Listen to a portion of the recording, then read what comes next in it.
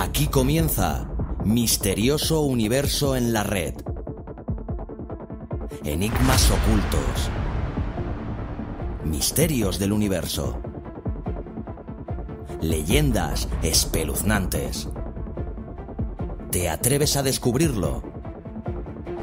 Todo esto y mucho más en Misterioso Universo en la Red, presentado por Víctor Pérez. Encuéntralo cada semana en tu plataforma de podcast favorita. ¿Estás preparado? Bienvenidos, bienvenidas. Aquí comienza Misterioso Universo en la Red.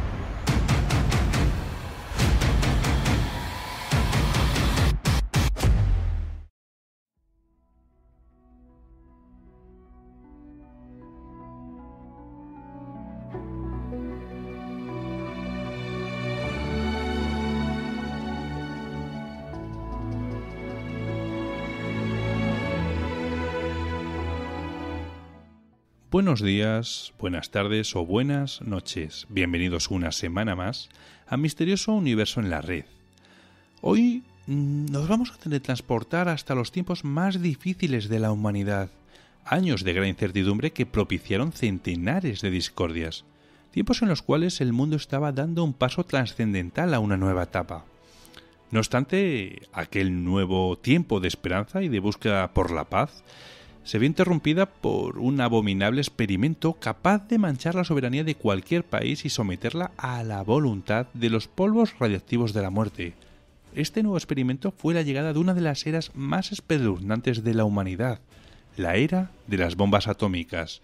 Y por ello vamos a abordar todos los secretos que enmarcaron la llegada de aquel terrorífico experimento jamás realizado, en donde encontraremos crueles proyectos que incluso rivalizarían con los realizados por los nazis, desde niños obligados a comer cereales radioactivos hasta la exposición letal y premeditada de civiles frente a una explosión atómica. Engaños, proyectos secretos, experimentos deplorables y accidentes ocultos es lo que vendrá en este espeluznante episodio. Y todo esto será revelado aquí y ahora. En las noticias del misterio con Javier vamos a ver un nuevo descubrimiento científico que nos conducirá a descubrir la verdad de la Tierra hace 100 millones de años, ya que científicos han resucitado microbios ubicados en las profundidades del vasto océano. Y lo increíble es la gran supervivencia de estos organismos capaces de resistir una extinción masiva. Por otro lado, abordaremos una de las temáticas más misteriosas de nuestro plano principal, el Sol, cuyo misterio radica en extraños objetos observados muy cerca de su atmósfera. Y esta vez, el turno le ha tocado a un enigmático cubo negro que flota sin rumbo cerca del Sol.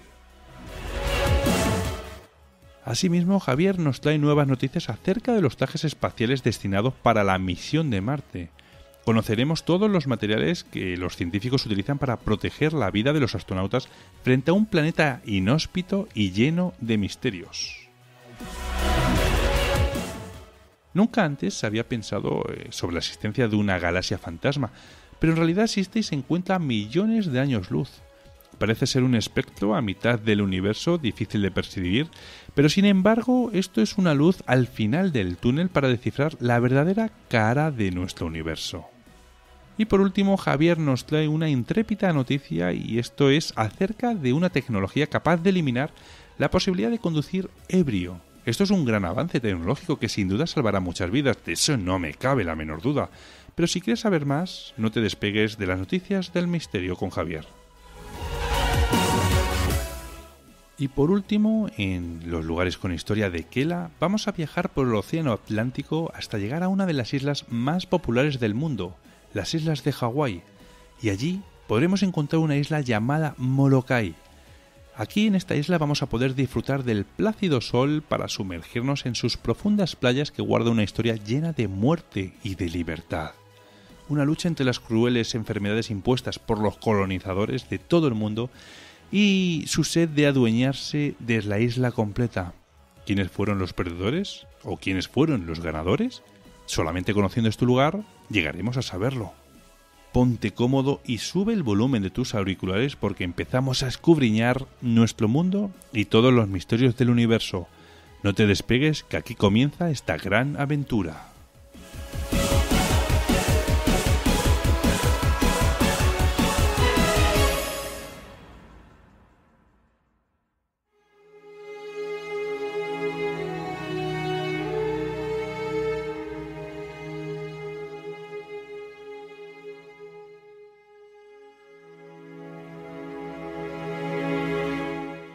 En los últimos 70 u 80 años, tanto el cine como las naciones de los países del primer mundo se han encargado de lavarnos nuestros cerebros contándonos solo lo que ellos quieren que sepamos. No es algo nuevo, desde luego, esto que os estoy contando. Pero hoy me voy a centrar en un tema en concreto, el de los nazis. Nos han vendido la opinión de que cometían unas terribles atrocidades y cuidado, no me vayáis a malinterpretar.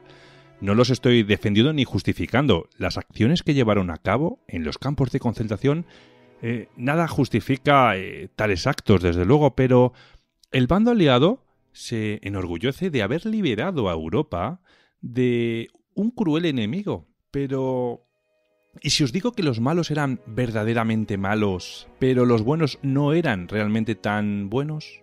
Ni siquiera con su pueblo, he de decir, que les defiende a capa y espada como un buen patriota, como ellos dicen.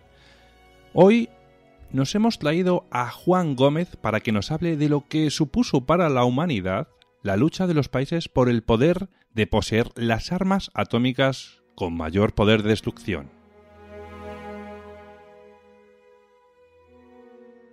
Hola Juan, bienvenido de nuevo al programa. Hola, ¿qué tal? Un placer estar con todos vosotros y con tus oyentes, claro que sí. Bueno, pues Juan, hoy nos vas a hablar de un libro que se llama El experimento atómico, de la editorial Guante Blanco, y al igual que te pregunté en la anterior visita por tu libro Las cuevas y sus misterios, me gustaría que me hablases de el por qué decidiste escribir sobre los experimentos atómicos. ¿Qué te llevó a ello? Bueno, yo siempre había estado, la verdad es que muy interesado, o me había llamado poderosamente la atención todo el tema nuclear. Fíjate, desde hace muchísimos años yo casi me hacía ciertas preguntas que no parecían concordar con la mente de un adolescente, ¿no? Sobre todo con estos temas. Yo recuerdo en los años 80 cómo aparecían por ahí carteles hablando de todo lo nuclear, y seguramente quizá algunos de los oyentes recuerden esos carteles que decían nucleares no, o todo lo que es referente a la energía nuclear. Y yo me preguntaba por qué esos carteles aparecían, por qué la gente hablaba de las hipotéticas malas, vamos a decir, mal destino que podría tener esa energía, cuando por otro lado nos estaban diciendo que era una energía absolutamente limpia y que, bueno, pues que con algo tan pequeño, fíjate, como el átomo, se podía conseguir, pues sacar una energía tremenda, y además hacerlo prácticamente de la nada, ¿no? De algo tan minúsculo e invisible como es el átomo. Bueno, pues a raíz de ahí empecé de alguna forma a interesarme por esta cuestión, y bueno, todo de alguna forma derivó en las diferentes, al final, cuestiones que fueron surgiendo con el paso del tiempo, que tenían que ver precisamente con este tema. Las centrales nucleares, el uso de la central nuclear, por qué España tuvo, por ejemplo, en un momento determinado, la necesidad imperiosa de realizar centrales nucleares, y cuál era el verdadero objetivo, por qué de repente el mundo se abocó a lo que se llamaba la era nuclear, y por qué hubo una especie de, yo no sé si decir pensamiento a nivel global, en donde todo lo nuclear iba a cambiar prácticamente toda nuestra vida. Se iban a desarrollar grandísimos avances, y todo destinado a un único objetivo, a la extracción de toda esa energía de ese, como digo, pequeño y minúsculo átomo. Bueno, pues todo esto me fue llevando por unos derroteros que al final acabaron por darse de bruces con este libro, El experimento atómico, en donde, de alguna forma se descubre cuál es esa cara B de todo aquello que nos decían que era beneficioso, y que es cierto, tiene buena parte de beneficio, pero también para conseguir ese beneficio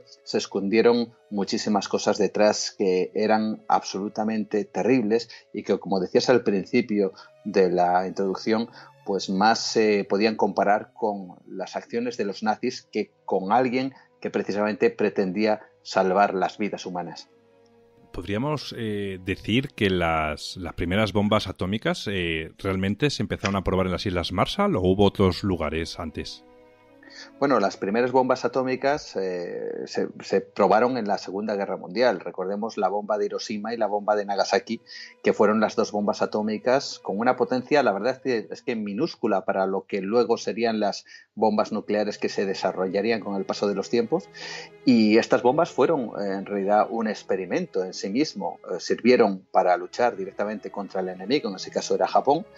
Y por otro lado, pues se investigó precisamente con esas dos explosiones pues cuáles eran los efectos. Gracias a esas bombas se acabó la Segunda Guerra Mundial, pero comenzó, como digo, esa era nuclear. A partir de ese momento cambió el paradigma de la guerra, el paradigma de la forma de matar, hay que decirlo, porque hasta entonces las bombas tenían un componente destructivo, pero era ciertamente limitado, incluso a pesar de que muchas de ellas tenían un gran poder. El tipo de forma para acabar con una ciudad era sobrevolarla y lanzar centenares y centenares de bombas que en definitiva destruían unas zonas y otras no. Sin embargo, el paradigma con estas bombas nucleares cambió radicalmente la forma de ver la guerra. Es decir, una sola bomba podía destruir una ciudad. Es más, dos bombas acabaron con una guerra, nada más y nada menos. Así que a partir de ese momento, la principal potencia que tenía ese poder destructivo, que fue Estados Unidos, quiso hacer demostrar todo ese poder que tenía en sus manos. Y así que lo que hizo fue precisamente utilizar la energía nuclear, las bombas en este caso, para desarrollarlas y para poder experimentar con ellas, pero por varios motivos. Uno de ellos era, como digo, dar un golpe encima de la mesa en el panorama bélico o en el panorama geoestratégico de esa época, a partir del año 1945, para demostrar que ellos tenían un poder realmente terrible y que nadie que tuviera dos dedos de frente pues se atrevería precisamente a meterse con ese país. Y para eso se dirigió, como bien dices, a las Islas Marshall y allí gestó todo un auténtico espectáculo cinematográfico para dar a conocer el poder nuclear de las armas que tenía el propio país. Pero eso era por un lado. Por otro, tenía otro siniestro plan, y era el hecho de averiguar cuál era el efecto de la radiación, de esa energía invisible que acababa con la vida de las personas más allá de la propia destrucción de la bomba. Y a partir de ese momento se gestó también la experimentación con esa misma radiación en esas islas, utilizando a los propios soldados norteamericanos, que hay que decir, una vez terminada la guerra, sobraban y eran totalmente dóciles y iban a participar de cualquier orden que se les daba, y también iban a experimentar con los nativos de esas islas que desde muy antiguo habían acogido a todo aquel navegante que llegara a sus costas, y que en ese momento pues se encontró con un grupo de norteamericanos que les hablaban de energía nuclear, de bombas atómicas. Ellos no entendían qué era eso de la energía nuclear o las bombas atómicas, pero bajo la promesa de que todo aquello les iba a provocar unos grandes beneficios, pues finalmente fueron engañados, abandonaron parte de sus islas y dejaron que los norteamericanos lanzaran precisamente esas primeras bombas nucleares ya un poco más potentes. De hecho, una de ellas, la que fue denominada Operación Crossroads, fue la segunda bomba más potente que jamás ha detonado el ser humano y que provocó unos estragos enormes, ya no solo a los propios norteamericanos, los soldados que estaban allí y que fueron utilizados como conejillos de indias, sino también a la propia población nativa. Hay que decir que esa fue la parte terrible y oscura que planeaba lo que sería la Comisión de la Energía Atómica norteamericana, que tuvo carta blanca para experimentar con todo lo que le viniera en gana acerca de la energía nuclear, y que muchos de esos experimentos llevaron a la muerte a centenares, quizá miles de personas, ya no solo de fuera de su país, sino dentro de su propio país.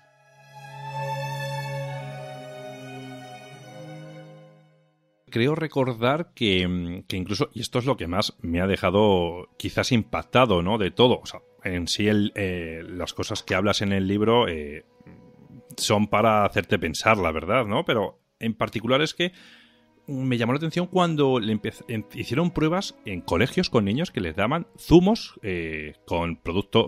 con elementos radioactivos, o incluso cuando robaban esos bebés recién nacidos para someterlos a pruebas también, y a sus padres les decían que habían muerto.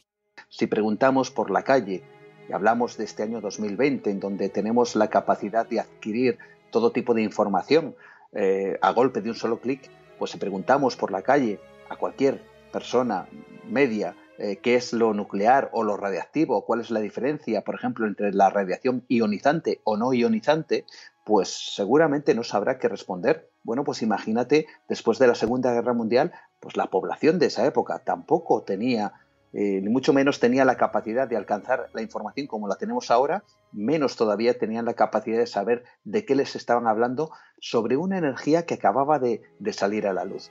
Pero eso era la población, y la población creía lo que le decían los dirigentes. Si les decían que la radiación era buena, pues la radiación era buena. Lo que ocurre es que los propios dirigentes, los de la Comisión de la Energía Atómica y todos los que les rodeaban, sabían que esto no era así. Lo que buscaban era un soldado. Ellos descubrieron que la radiación podía matar. Así que idearon la posibilidad de intentar experimentar con la idea de que si podrías controlar la radiación, quizá podrías tener un soldado más, pero un soldado perfecto, un soldado invisible, un soldado al cual no puedes matar, y un soldado que además es capaz de acabar con la vida de tu enemigo, ya no solo en el propio campo de batalla, sino incluso días, meses, años después del confrontamiento debido a las enfermedades. Así que lo que decidieron fue experimentar con la propia población, a sabiendas muchas veces que lo que estaban haciendo pues iba a acabar con la vida de sus propios ciudadanos. Tú lo acabas de comentar. En ciertos colegios, sobre todo con orfanatos, con deficientes mentales, con personas que nadie iba a echar de menos, pues se hizo todo tipo de experimentos. Algunos de estos niños sí tenían padres, pero estaban, como digo, internados.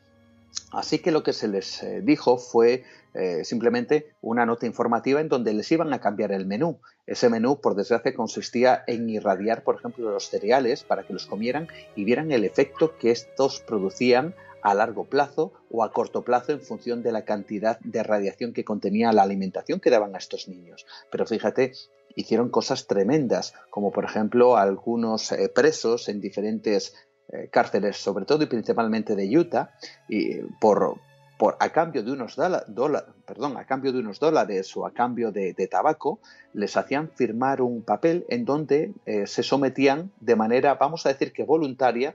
Hay que decir que eran presos, poco tenían ellos la posibilidad de poder decidir, pero bueno, en este caso lo que les llevaba era una experimentación en donde, por ejemplo, les sacaban sangre, esa sangre la irradiaban, la contaminaban y luego se la volvían a inyectar a estos presos. Y no hablamos de los nazis, hablamos de la nación que supuestamente pues había contribuido a acabar con todo ese horror de los alemanes, ¿no? Pues precisamente dentro de sus propias fronteras hacían este tipo de cosas, o algo tan terrible que tú has nombrado, que hizo un personaje llamado Willard S. Levy. Este señor, junto con su mujer, ideó un proyecto secreto llamado el Proyecto Sunshine, en el cual buscaba la experimentación con tejido de bebés, de recién nacidos.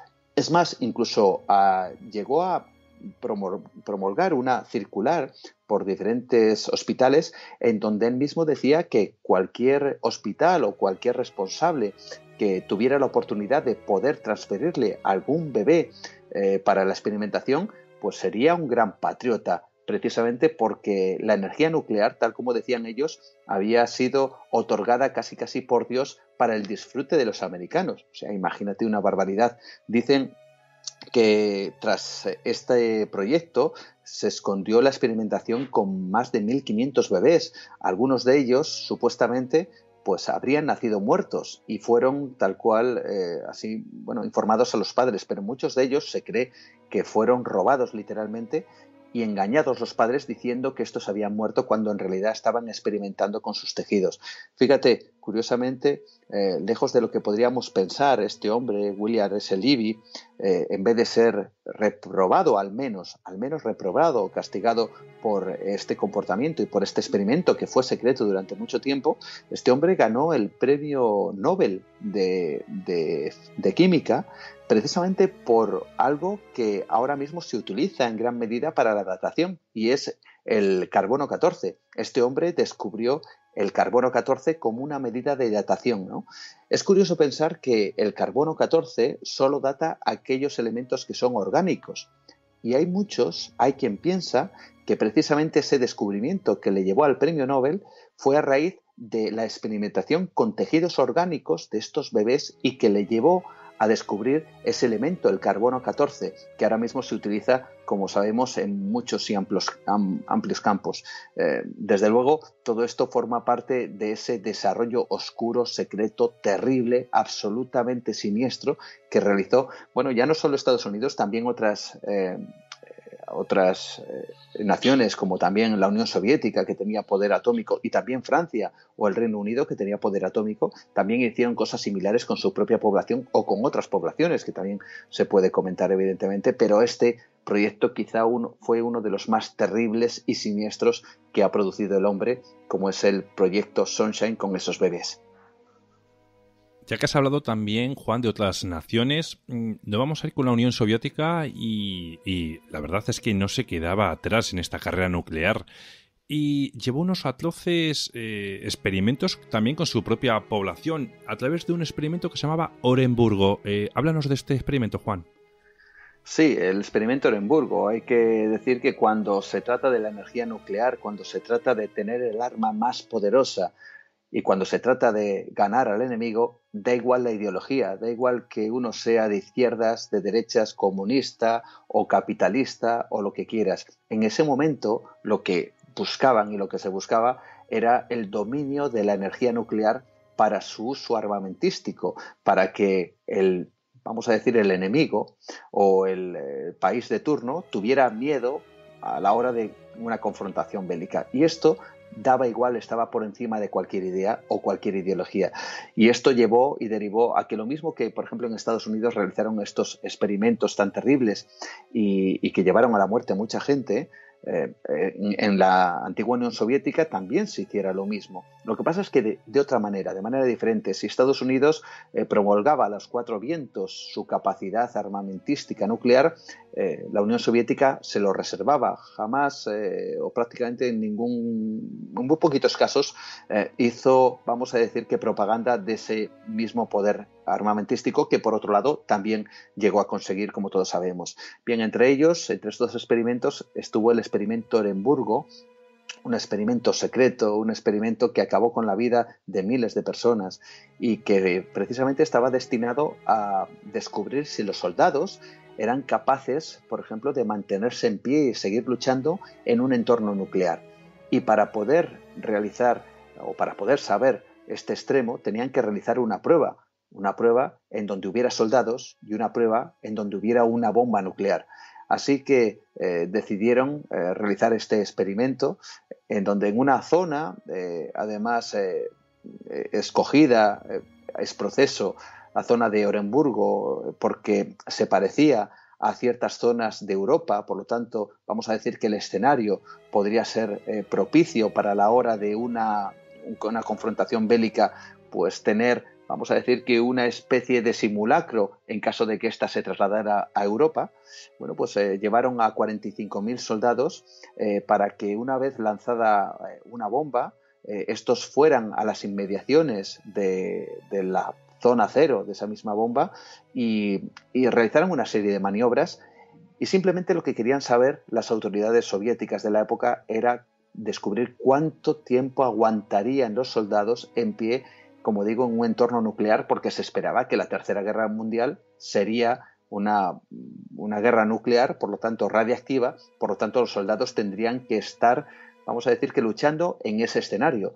Bueno, pues el resultado fue absolutamente terrible, porque mientras algunos soldados avanzaban, iban viendo cómo se les caía la piel a tiras, cómo se desvanecían entre fuertes dolores y vómitos. Hay que decir que la radiación lo que hace es envenenar el cuerpo, y el cuerpo lo que hace casi como acto reflejo es vomitar, pensando que igual ese veneno pudiera estar en el estómago. Imagínate la escena, mientras el resto de las personas que tenían quizá una capacidad de resistencia mayor, estaban obligados a seguir avanzando, a seguir con esas maniobras mientras veían a sus compañeros morir. Algunos murieron a los pocos días, otros a las semanas, otros a los meses, pero de los 45.000 soldados no sobrevivió ninguno.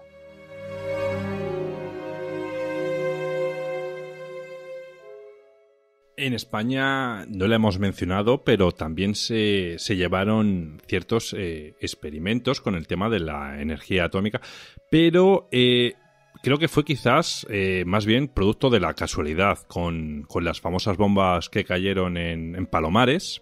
Eso es un tema muy conocido, pero sin embargo hay una historia oculta detrás que no todo el mundo conoce. Bueno, pues en la cuestión de Palomares, la verdad es que todavía queda bastantes lagunas, aunque seguramente tanto Estados Unidos como las autoridades españolas sí tuvieron toda la información. Quien no tuvo toda la información fueron obviamente los ciudadanos de esa zona de Almería y los propios participantes en la limpieza de la zona que quedó contaminada. Hay que ponernos en situación. En el año 1969 un avión, un B-52, cargado con 4 bombas nucleares, realiza una maniobra de abastecimiento en el aire, justamente en la vertical de Palomares, en esa zona, en Almería. Hay un accidente, va demasiado rápido con la maniobra, chocan entre los dos aviones y pues se produce un terrible accidente en el cielo.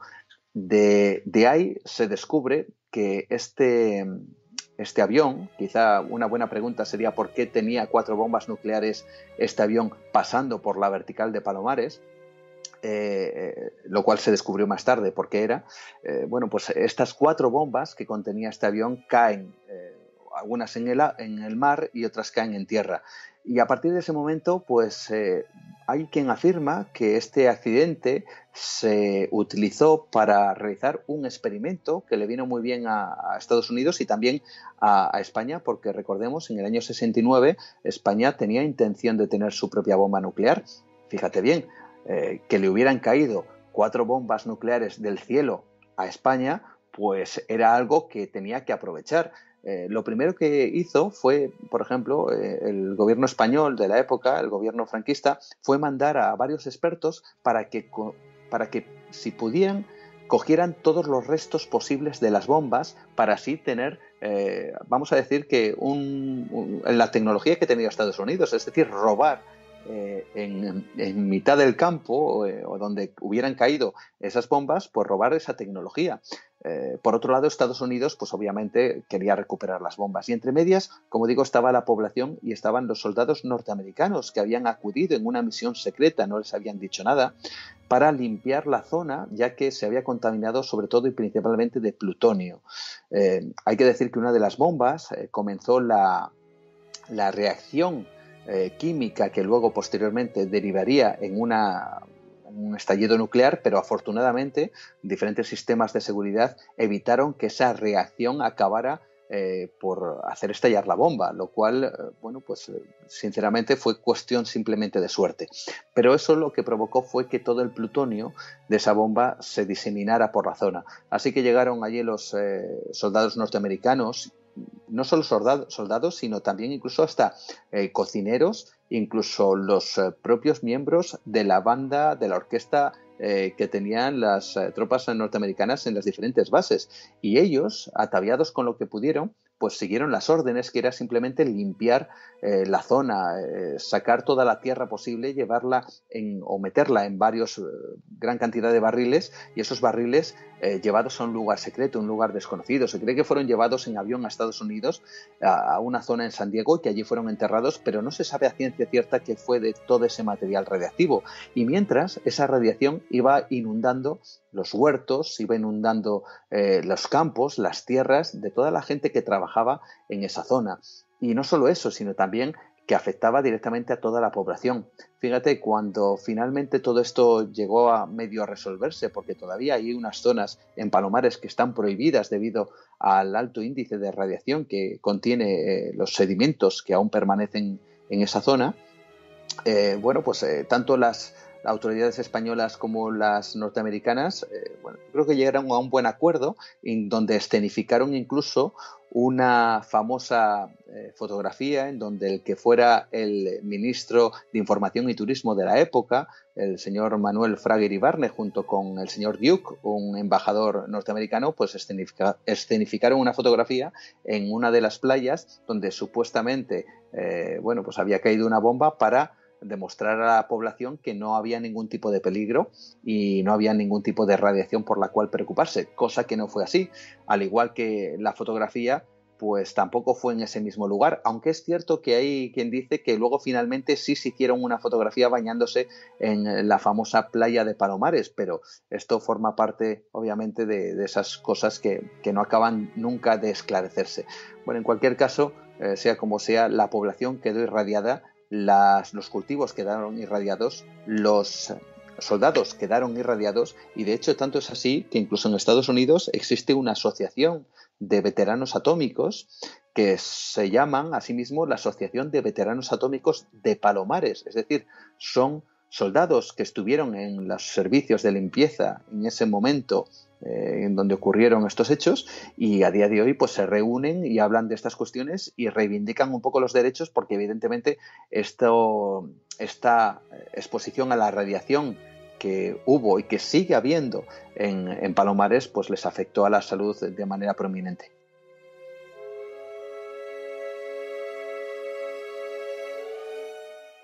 Ya que has hablado de esa Asociación Nacional de Veteranos Atómicos, ¿pudiste ponerte en contacto con ellos y te contaron, te abrieron, por decirlo de alguna manera, su corazón y te contaron lo que habían sufrido?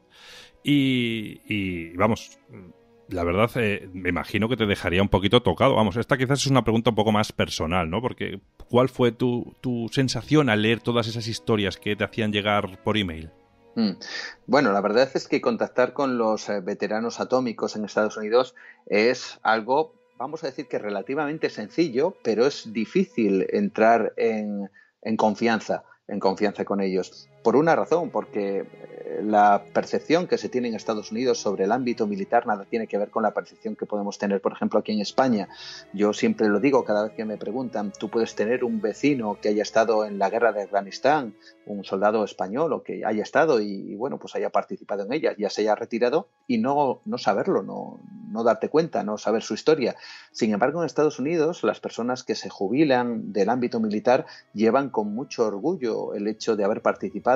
De hecho, pues tienen vamos a decir que un determinado prestigio incluso. Así que llevan gorras, llevan camisetas, llevan todo lo posible con tal de distinguirse y con tal casi de demostrar que han estado en una guerra o que han participado por lo menos en el ejército. Y claro, en ese ambiente es cierto que entre ellos se siguen llamando de coronel, de capitán, de teniente, etcétera, etcétera. Así que cuando uno entra a preguntar sobre su experiencia, también entras en un entorno militar en donde hay que tener en cuenta que la gente te va a mirar un poquito extraño. Lo primero, porque estás llamando desde España, eres un periodista, quieres saber parte de su historia, y ellos, por supuesto, lo primero que hacen es pasarte un filtro, porque son militares. ¿Quién es este personaje que viene a preguntarnos sobre estas cosas que también tienen su secretismo, hay que decirlo? Bueno, pues una vez que ya por fin pasas ese filtro, entras en confianza y pasas ese tercer grado, es cuando ya tienes la oportunidad de poder entablar esa confianza, ¿no? Afortunadamente yo pude pasar ese filtro sin problemas y a partir de ese momento tuve contacto con un ex soldado llamado John Willis, que ahora mismo pues el hombre tiene bastantes secuelas debido a la afección que la radiactividad y las pruebas atómicas llevadas en Estados Unidos, sobre todo en las Islas Marshall, donde él estuvo presente, pues le han llevado a una situación bastante terrible en la actualidad. Y este hombre, bueno, pues llegó a entablar una muy buena amistad conmigo y la seguimos manteniendo. De hecho, me mandó fotografías en donde él me decía que a los 7 o 8 años él estuvo viviendo en Mallorca, por ejemplo, y me estuvo pasando fotografías incluso de su niñez en Mallorca, para luego trasladarme, pues como te digo, toda esta información y todas estas experiencias absolutamente terribles. A partir de que John Willis, pues digamos, me dejara esa puerta abierta,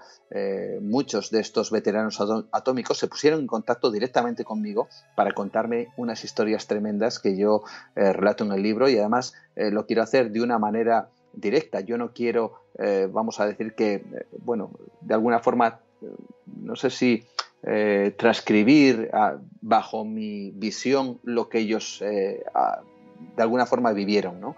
Yo transcribo tal cual, palabra por palabra, para darle el sentido real y literal de cada una de estas experiencias, además que fueron muchas y muy bueno, muy terribles en muchos casos, que como bien dices, en algún caso me llegó a afectar, ¿no? Fueron muy amables, fueron tremendamente honestos a la hora de transmitir aquello que vivieron con desafortunado desenlace. Muchos de ellos ya no lo han podido contar porque han muerto incluso desde el momento en que yo pude hablar con ellos, para que veamos el terrible final que llegó a la experimentación con ellos mismos en estas pruebas nucleares. Y bueno, tan solo he de decir respecto a esto que tuvieron la amabilidad de incluirme dentro de su asociación de veteranos atómicos en Estados Unidos. Por lo tanto, debo ser el único español o el único periodista que pertenece a la Asociación de Veteranos Atómicos de Estados Unidos sin haber sido ni militar ni haber estado presente en una bomba nuclear. Pero bueno, lo hicieron en deferencia a que yo me había interesado mucho por sus historias. Ellos habían entrado en confianza conmigo, habían abierto su corazón, habían abierto pues sus propias, vamos a decir, terribles secuelas de todo lo que vivieron, y de alguna forma agradecieron que alguien desde un sitio tan lejano para ellos como España pues se interesara por sus historias. Así que, de hecho, el libro, este experimento atómico, lo tengo dedicado a ellos.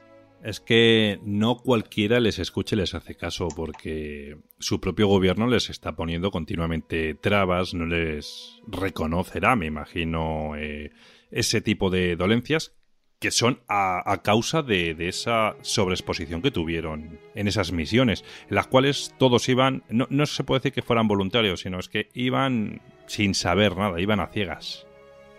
Eran soldados y cumplían órdenes. De hecho, algún miembro de la Comisión de la Energía Atómica, que yo le llamo en el título la Comisión de la Muerte, porque eso fue lo que hicieron, crearon muerte allí por donde pisaban.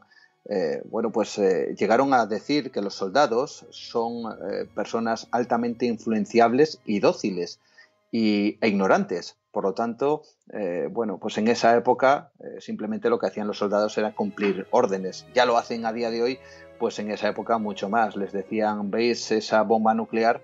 Corred hacia ella, y lo hacían. Lo hacían también porque la ignorancia de lo que estaban viendo y la presión por parte de sus propios mandos, pues les obligaban prácticamente a ser conejillos de indias. De hecho, hace poquito el propio John Willis me mandaba un emblema de una nueva asociación que se llama Lab Rats.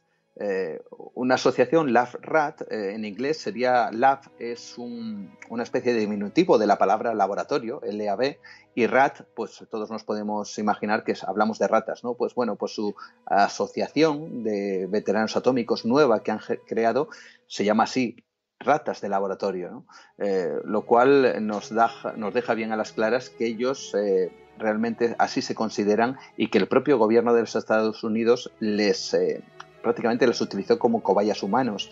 Incluso a día de hoy es cierto que tienen muchos problemas para, por ejemplo, recibir lo que son certificados. Ellos ahora mismo están recibiendo certificados del propio gobierno de Estados Unidos en donde les acredita como veteranos atómicos, pero eso no es suficiente. Ellos reclaman una mayor presencia, un mayor reconocimiento de los actos, porque hay que decir que hay una diferencia entre veterano atómico y veterano de guerra. El veterano atómico no estuvo presente en una guerra, pero estuvo afectado por las bombas. Sin embargo, el veterano de guerra pues estuvo en conflicto, y entonces de alguna forma se reconoce dicen en Estados Unidos, más al veterano de guerra que al veterano atómico. Ellos lo que buscan son sus plenos derechos porque al fin y al cabo lo que hicieron fue cumplir órdenes.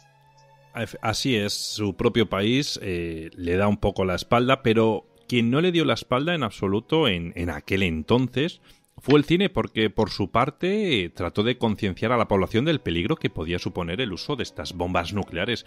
Y recuerdo una película que comentas que incluso llegó a captar la atención de la propia Casa Blanca. Se llamaba El día después. Háblanos de esta película, Juan. ¿Por qué causó tanto impacto? Bueno, porque la película El día después fue una película que en realidad no se llevó al cine, aunque sí se llevó al cine en Europa después de todo lo que causó en Estados Unidos. Una película que emitió la ABC y que en realidad mostraba a las claras qué es lo que sucedería ante un ataque, ante una guerra nuclear y los efectos devastadores de la misma.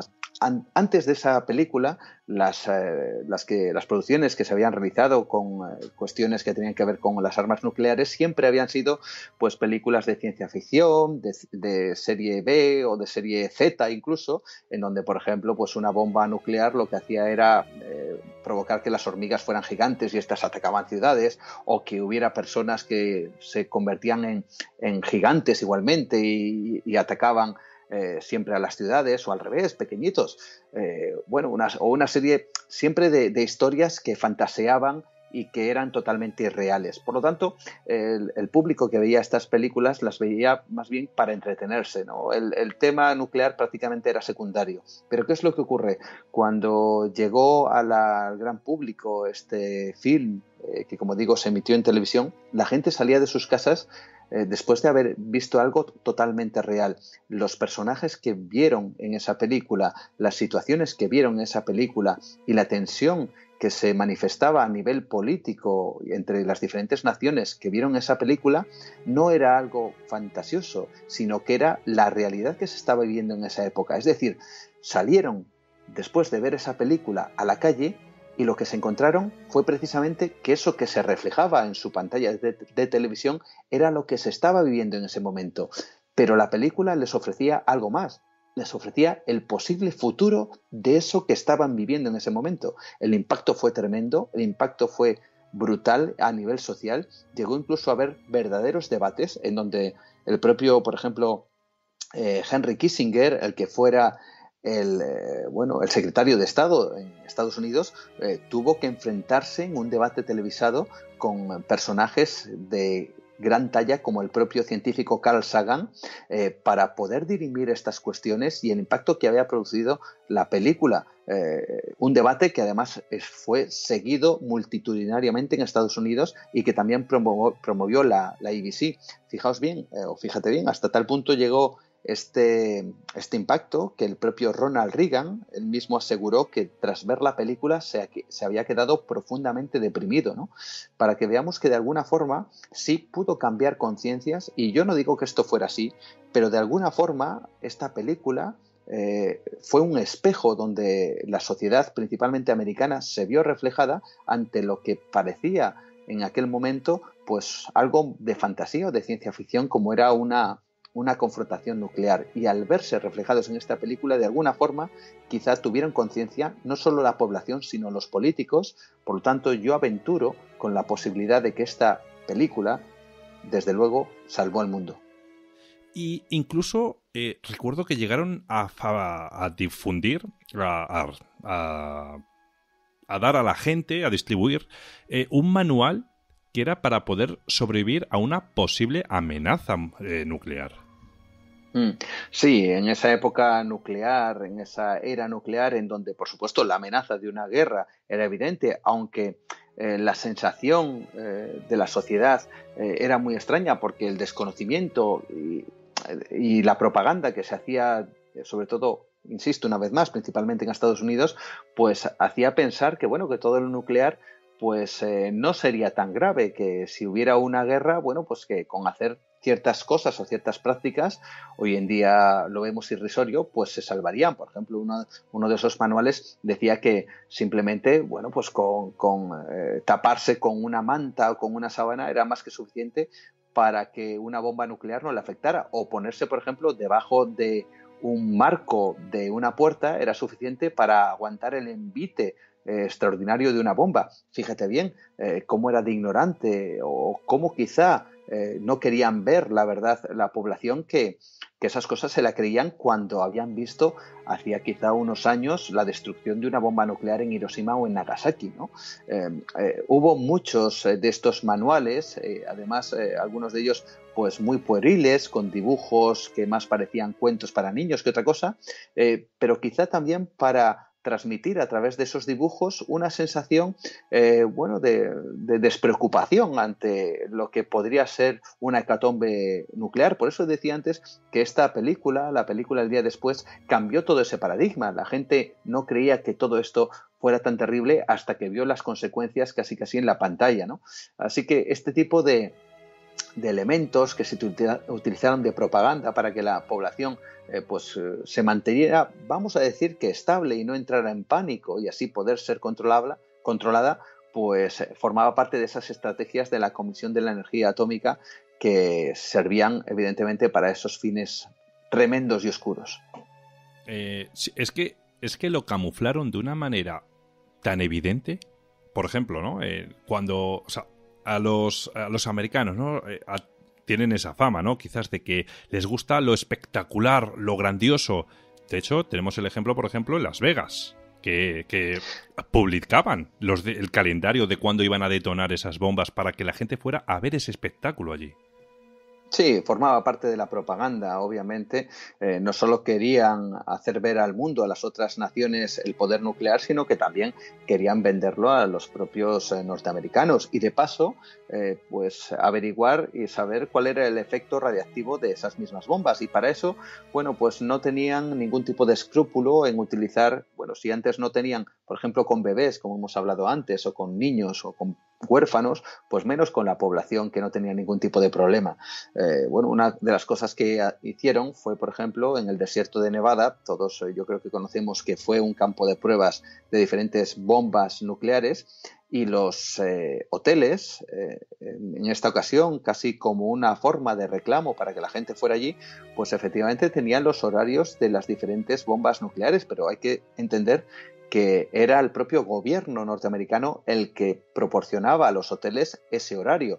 De alguna forma quería que la gente estuviera presente, que viera ese espectáculo y de paso que tuvieran su particular dosis de radiación para luego en el futuro pues averiguar qué es lo que sucedía, porque los que mandaban ese horario, los que tenían la sartén, en este caso nuclear por el mango, pues no iban a estar presentes en esas pruebas. Y bueno, al fin y al cabo la ciudadanía, pues como hemos podido comprobar, no era tan valiosa para esta gente. Así que realizaron todo tipo de propaganda en este caso, incluso llegaron a publicitar para las parejas que se casaban el hecho de que lo mismo que podían realizar un viaje de novios o una ceremonia o cualquier otro tipo de celebración, pues una de las cosas que podían hacer dentro de las festividades, vamos a decir, de su matrimonio, pues era asistir en vivo y en directo a una detonación nuclear y de paso, pues como digo, a irradiarse, porque obviamente no daban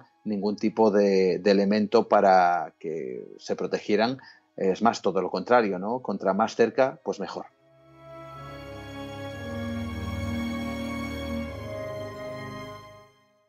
Fuera de micro, Juan, hemos hablado antes de que España, por suerte, no llegó a entrar en esa carrera, ¿no?, nuclear. Pero, sin embargo, sí que tuvimos algún incidente con residuos, en este caso, de nucleares. Y un ejemplo, por ejemplo, puede ser el de San Juan Vigón en Madrid. Sí, en la ciudad complutense. Es un caso que es tremendo porque sobre todo a día de hoy mucha gente ni siquiera lo recuerda. Sin embargo, las secuelas todavía permanecen. En los años 70, para esto sería muy largo de contar, pero España tenía la intención de tener su propia bomba nuclear y para tener su propia bomba nuclear también tenía que tener sus técnicos, tenía que tener las instalaciones adecuadas y propias para tal menester. Y entre ellas, pues estaba, lógicamente, tener también centrales nucleares que proporcionaran, que fabricaran los elementos fisibles de las bombas, porque hay que decir que el plutonio, por ejemplo, no lo encontramos en la naturaleza, el estroncio no lo encontramos en la naturaleza, el cesio no lo encontramos en la naturaleza, los tenemos que fabricar y se fabrican en las centrales nucleares o en los reactores nucleares. Bueno, pues uno de estos reactores se compró a Francia, era el Coral 1, que luego fue bautizado como el Gen 1, y por desgracia, pues provocó lo que sería lo que yo llamo y califico un Chernóbil español, porque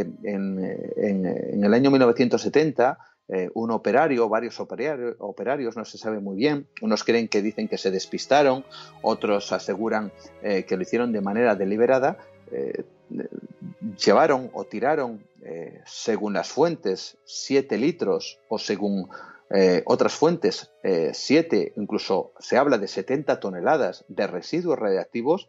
Imagínate tú qué tremendo, por el desagüe, es decir, por el alcantarillado de Madrid. Y todos estos residuos llegaron finalmente al Manzanares, del Manzanares pasaron al Jarama y del Jarama pasó al Tajo. Y ya sabemos que el Tajo es el río más grande de la península, atravesó todos esos residuos radiactivos, la península, llegó a Portugal y se encontró finalmente radiactividad en el delta del río Tajo, la desembocadura que está en Lisboa. Para eso hubo toda una serie de despropósitos cuando se descubrió el incidente. Esto fue un viernes y se decidió, por ejemplo, no decir nada o no tomar ningún tipo de actuación hasta finalizado el fin de semana, porque claro, había que descansar y bueno, ¿qué importaban unos cuantos litros de elementos radiactivos por el alcantarillado de Madrid? Mientras estos elementos iban contaminando diferentes granjas y diferentes tierras que a su paso, ya no solo por el Manzanares, sino por el Jarama y por el Tajo. Cuando finalmente se decidió hacer algo, lo que las autoridades estimaron oportuno no fue cerrar las vías o las tuberías o sellar y por supuesto alertar a la población, sino lo que se hizo se mantuvo el silencio, hubo un secretismo absoluto y lo que se hizo fue echar agua a las alcantarillas para que éstas arrastraran aún más todavía esos elementos radiactivos, lo cual propició que esta contaminación se propagara aún más, ¿no? Finalmente, tras 2 meses, parte de lo que sería ahora mismo el CIEMAT, o lo que fue el GEN que era la Junta de la Energía Nuclear en España, y los principales, vamos a decir, responsables de este terrible desastre, pues engañaron a la población y a los granjeros. Ellos se llevaron parte de las cosechas, supuestamente para analizarlas y para meterlos en un búnker o en algún lugar alejado de la población, porque eran elementos radiactivos, y también buena parte de esa tierra que se había contaminado, pero en ningún caso habían ofrecido explicaciones a los granjeros, que ellos seguían vendiendo pues sus coliflores, sus hortalizas, sus frutas, incluso daban de beber y de comer al ganado con elementos que estaban totalmente contaminados, y esos elementos fueron vendidos por toda España y muchos de nosotros probablemente hayamos comido alguna verdura, alguna hortaliza que estuviera contaminada con esos residuos radiactivos. Pues todo esto estuvo y se mantuvo en secreto durante muchísimo tiempo, hasta que finalmente Portugal fue la responsable de que todo esto saliera a la luz, ya que cuando en su país, en su terreno, en esa zona que cruzaba el Tajo, vieron cómo todos los peces morían y caían en las orillas, y parte de la fauna que estaba viviendo alrededor de las mismas orillas del Tajo también sufrían verdaderos problemas, Portugal dio la voz de alarma y es cuando se supo realmente todo. Pero hasta entonces las autoridades, año 1970, habían dado el silencio como respuesta, y gracias a ello la contaminación, por desgracia, aún permanece en algunas zonas, sobre todo de algunas granjas del Jarama, y bueno, dicen que está todo controlado y que ya todo ha vuelto a la normalidad, pero el caso es que ¿lo sabemos realmente? ¿Realmente eso es así?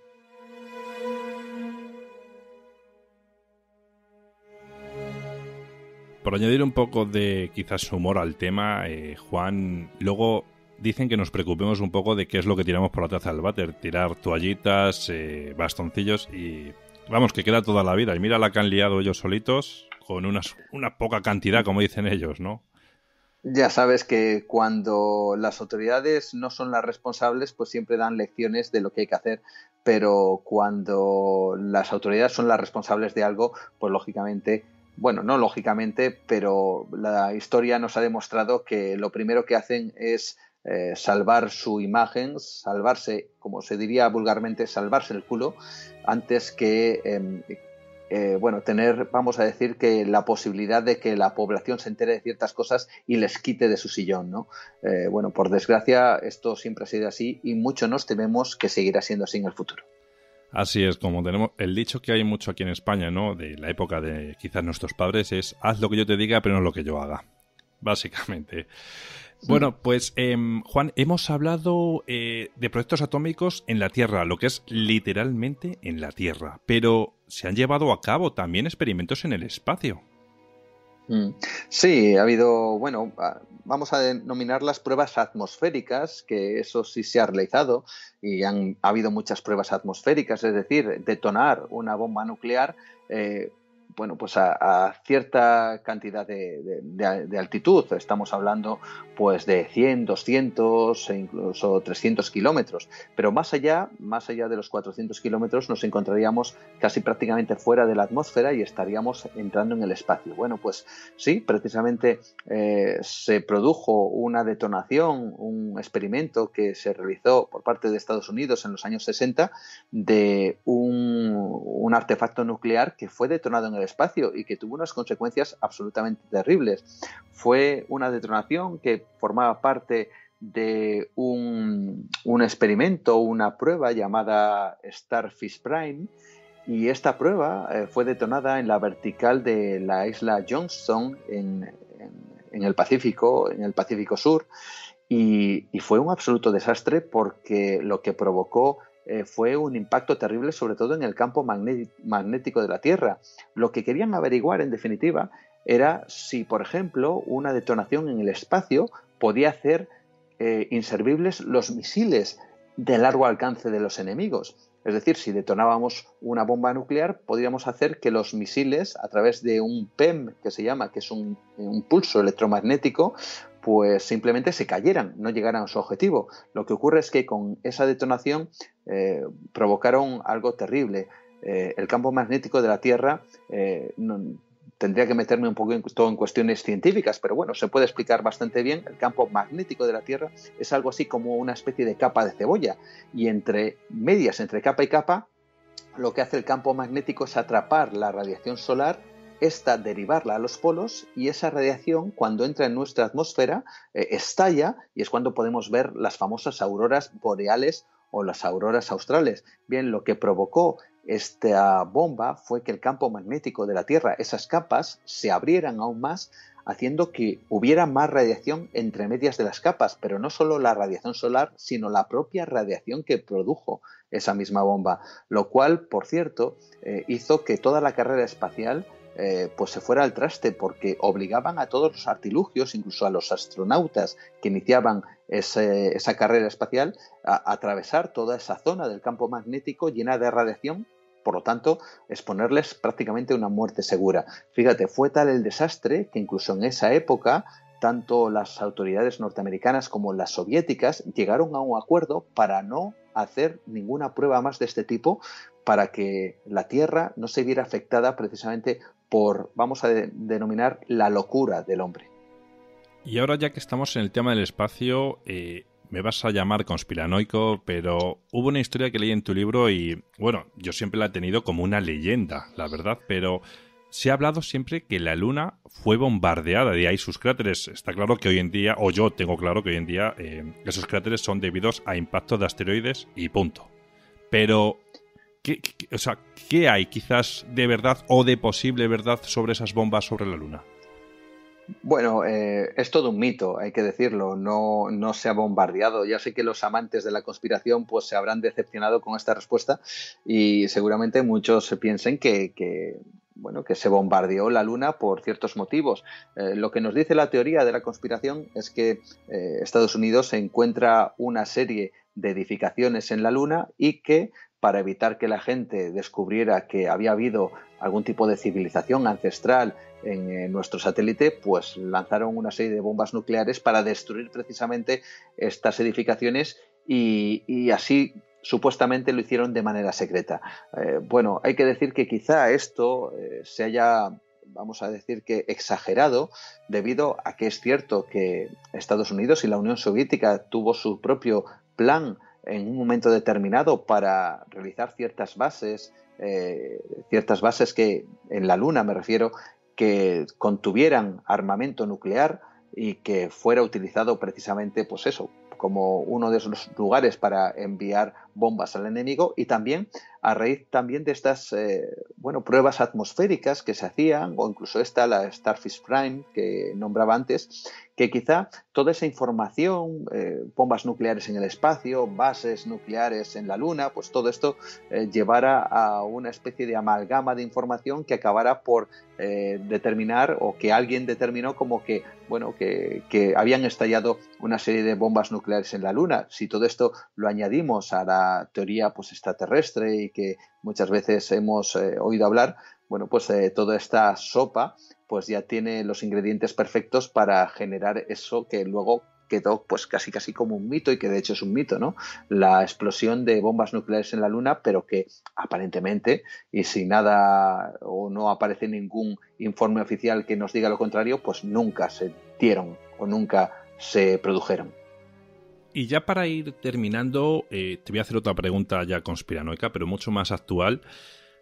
Hemos visto a lo largo del programa de hoy que han estado experimentando con la población del planeta sin ningún tipo de escrúpulo. Eso no nos cabe la menor duda. Pero hoy por hoy, en pleno 2020, ¿podemos estar tranquilos de que ya no experimentan con elementos radioactivos con la población, ya sea civil o militar?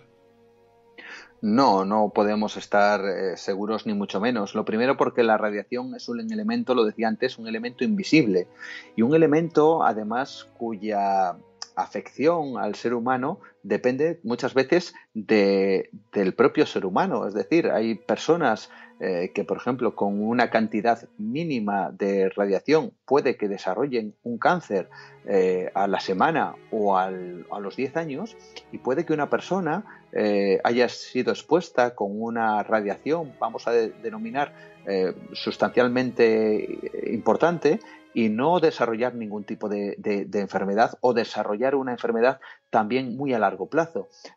Por lo tanto, no sabemos a ciencia cierta si las cosas que puedan suceder en un futuro tengan que ver con algún tipo de experimentación. Yo estoy convencido que de alguna forma sí se está haciendo. Fíjate bien, en el año 2017 una nube radiactiva atravesó prácticamente toda Europa. En el año 2017, y esto es algo que muy poca gente sabe. Esto se supo además a posteriori, un año después, es decir, en el año 2018 fue cuando las autoridades pues sacaron a la luz que en el 2017 había habido una nube radiactiva venida directamente desde un lugar en concreto de Rusia, una zona llamada una antigua base y también central nuclear llamada Mayak, situada en la zona de Chelyabinsk, que por cierto fue conocida también por el famoso meteorito que destruyó pues vidrios y hubo gente herida, etcétera, etcétera. Bueno, pues en el año 2017 aparentemente esa central tuvo algún accidente, algún tipo de incidencia que provocó una nube radiactiva que asoló prácticamente toda Europa. Es cierto que fue un elemento, el estroncio 90, que desaparece al cabo de unos 374 días. Por eso, después de un año, fue cuando las autoridades decidieron sacar a la luz pública lo que había ocurrido. Pero fíjate, durante todo ese tiempo, la gente, la población, no sabía absolutamente nada. Le estaba cayendo estroncio 90 en su rostro, en su cara, con la lluvia, en los cultivos, y nadie dijo absolutamente nada. ¿Esto qué significa? Que de alguna forma pues se utilizó esto para averiguar qué es lo que ocurría con este elemento en la Tierra y en la población. Pues quién sabe.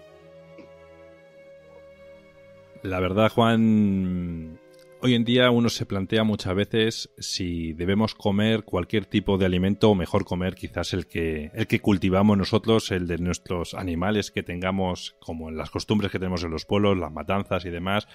Yo creo que es la única manera de estar completamente seguro que no estamos expuestos a ningún tipo de experimento de estos. Así que nada, Experimento Atómicos de la editorial Guante Blanco. Muchas más historias como las que hoy nos ha contado Juan os esperan en este libro. A Juan también lo vais a poder encontrar en su programa de radio Nueva Dimensión, que por cierto no me pierdo ni uno, todos los viernes a las 12 de la noche ahí estoy para escucharte. Eres el programa con el que me voy a dormir los viernes, te lo prometo, ¿eh? Nos acostamos juntos entonces. Mira, bueno. Juan, también te pueden escuchar en otras plataformas, porque yo te escucho a través de iVoox, pero ¿cuáles son esas plataformas donde también pueden escuchar ese magnífico programa? Bueno, pues se puede escuchar a través de Spotify, de iTunes, de Google Podcast, y luego aparte de eso, pues también hay un espacio, una sección que realizo la madrugada del miércoles al jueves, después de José Ramón de la Morena en Onda Cero, en el programa No Son Horas, donde también hablo de misterios, y también pues de vez en cuando nos encontramos en Radio Nacional de España en el Espacio en Blanco, donde afortunadamente pues formo parte del equipo y ahí estamos transportando este mundo de misterios, ya no solo a través de Nueva Dimensión, evidentemente, que es como mi hijo, mi criatura, en la cual comparto todos los viernes todas estas historias, sino también a través de otras plataformas y a través de los libros y artículos. En definitiva, un mundo apasionante que nos encanta y que nos gusta divulgar y llegar a toda la gente posible. Y ya que estamos, Juan, dinos tus formas de contacto para que porque seguramente hayas despertado mucho interés y demás, y aparte también quiero la de Nueva Dimensión, ya sea el WhatsApp, correos, todo. Bueno, pues todo. Pues por ejemplo, forma de contacto muy sencilla. Mi perfil personal en Facebook, Juan Gómez Ruiz, también en Twitter, en este caso @Nueva de Radio, y también, por supuesto, a través de Facebook, la página del programa Nueva Dimensión. Por otro lado, ese número de WhatsApp, si alguien quiere mandar un mensaje, una nota de voz, que es el 643 84 83 63, y también un email, lo voy diciendo todo muy rápido, un email que es nuevaderadio@gmail.com. Y bueno, pues a través de todas esas vías pueden contactar, yo respondo lo más rápidamente posible y bueno, pues ahí estamos, como digo, compartiendo en estos mundos que son absolutamente increíbles. Muy bien, pues nada, Juan, te espero aquí para otras futuras obras que vayas a ir creando y esta es tu casa y puedes venir cuando quieras. Muchísimas gracias por venir a hablarnos de estos temas tan interesantes hoy. Un placer y cuando queráis.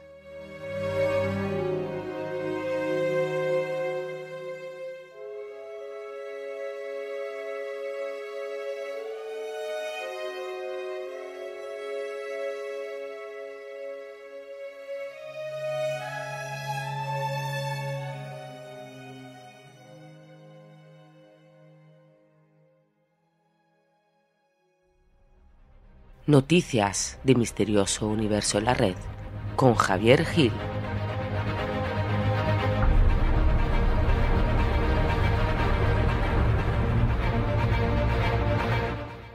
Ahora es momento de las noticias del misterio y, bueno, vamos a molestar un poquillo a Javier, que si recordáis está de vacaciones y vamos a ver cómo las está llevando. Así que, muy buenas, Javier, ¿qué tal? ¿Cómo vas con esas vacaciones? ¿Desconectando? No de la rutina laboral, claro.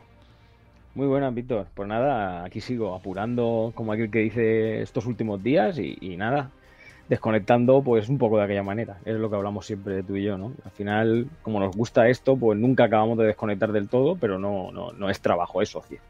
Bueno, sí, me imagino que igualmente estarás avanzando quizás en las próximas noticias, próximos programas. Eso siempre. Al final, como tú dices, no llegas a descansar, ¿eh? Bueno, pues te las has ganado las vacaciones, o sea que no... lo haces por gusto, imagino. Hombre, sabes que sí. Ya te he dicho que para mí no es trabajo. Al final, pues yo sigo recibiendo mis noticias y mis mails y todo, y quieras que no, pues hay veces que intento prestarles un poco menos de atención porque estoy haciendo otras cosas, pero al final, pues ves algo que te interesa y te acercas un momento al ordenador, echas un vistazo y cuando luego me descubro a mí mismo que llevo 2 horas aquí. Entonces, por eso digo que sí, bajo mi propia responsabilidad no termino de desconectar nunca. Muy bien, muy bien. Bueno, pues nada, cuéntanos entonces estas noticias que nos vas a traer para hoy que parecen bastante interesantes. Pues sí, mira, vamos a hablar de unos científicos que han resucitado unos microbios de hace más de 100 millones de años Sí que es verdad que el estudio viene de un poquito tiempo atrás, pero es ahora cuando hemos tenido ciertos datos o cuando por lo menos han liberado Nature Communications toda esta investigación. También vamos a dar una pequeña noticia sobre hace unas semanas que se ha visto una especie de cubo negro cercano al Sol y la gente empezó a disparar sus teorías y todo, pero nada más lejos de la realidad. Tienes una explicación bastante lógica que además ha dado uno de los técnicos de la nave que hizo la fotografía. También te voy a hablar un poco de los trajes de los astronautas que van a tener misión a Marte, de cómo van a estar confeccionados, porque están probando varios tipos de materiales por esa peculiaridad de la atmósfera y van saliendo poco a poco los materiales que están usando, las pruebas que están haciendo, qué propiedades tienen que tener y me ha parecido bastante interesante. Luego una noticia que tampoco muy larga, ¿no? Pero vamos a explicar un poco lo que es una galaxia fantasma, que la han detectado, la han descubierto hace poco y explicamos un poquito por qué la llaman así y qué particularidad tiene sobre las otras. Y por último te voy a hablar de una nueva tecnología que ya se está pensando en implementar a los coches y es una tecnología que va a eliminar la posibilidad de conducir si sobrepasa cierto grado de alcohol.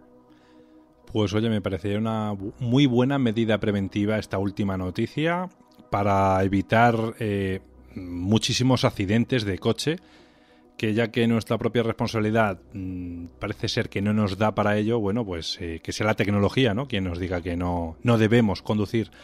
Bueno, pues empezamos si quieres con la primera y nos vas a hablar, me has dicho, de unos microbios que por lo visto han resucitado, que tienen más de 100 millones de años. ¿Cómo es eso, Javier? Cuéntanos.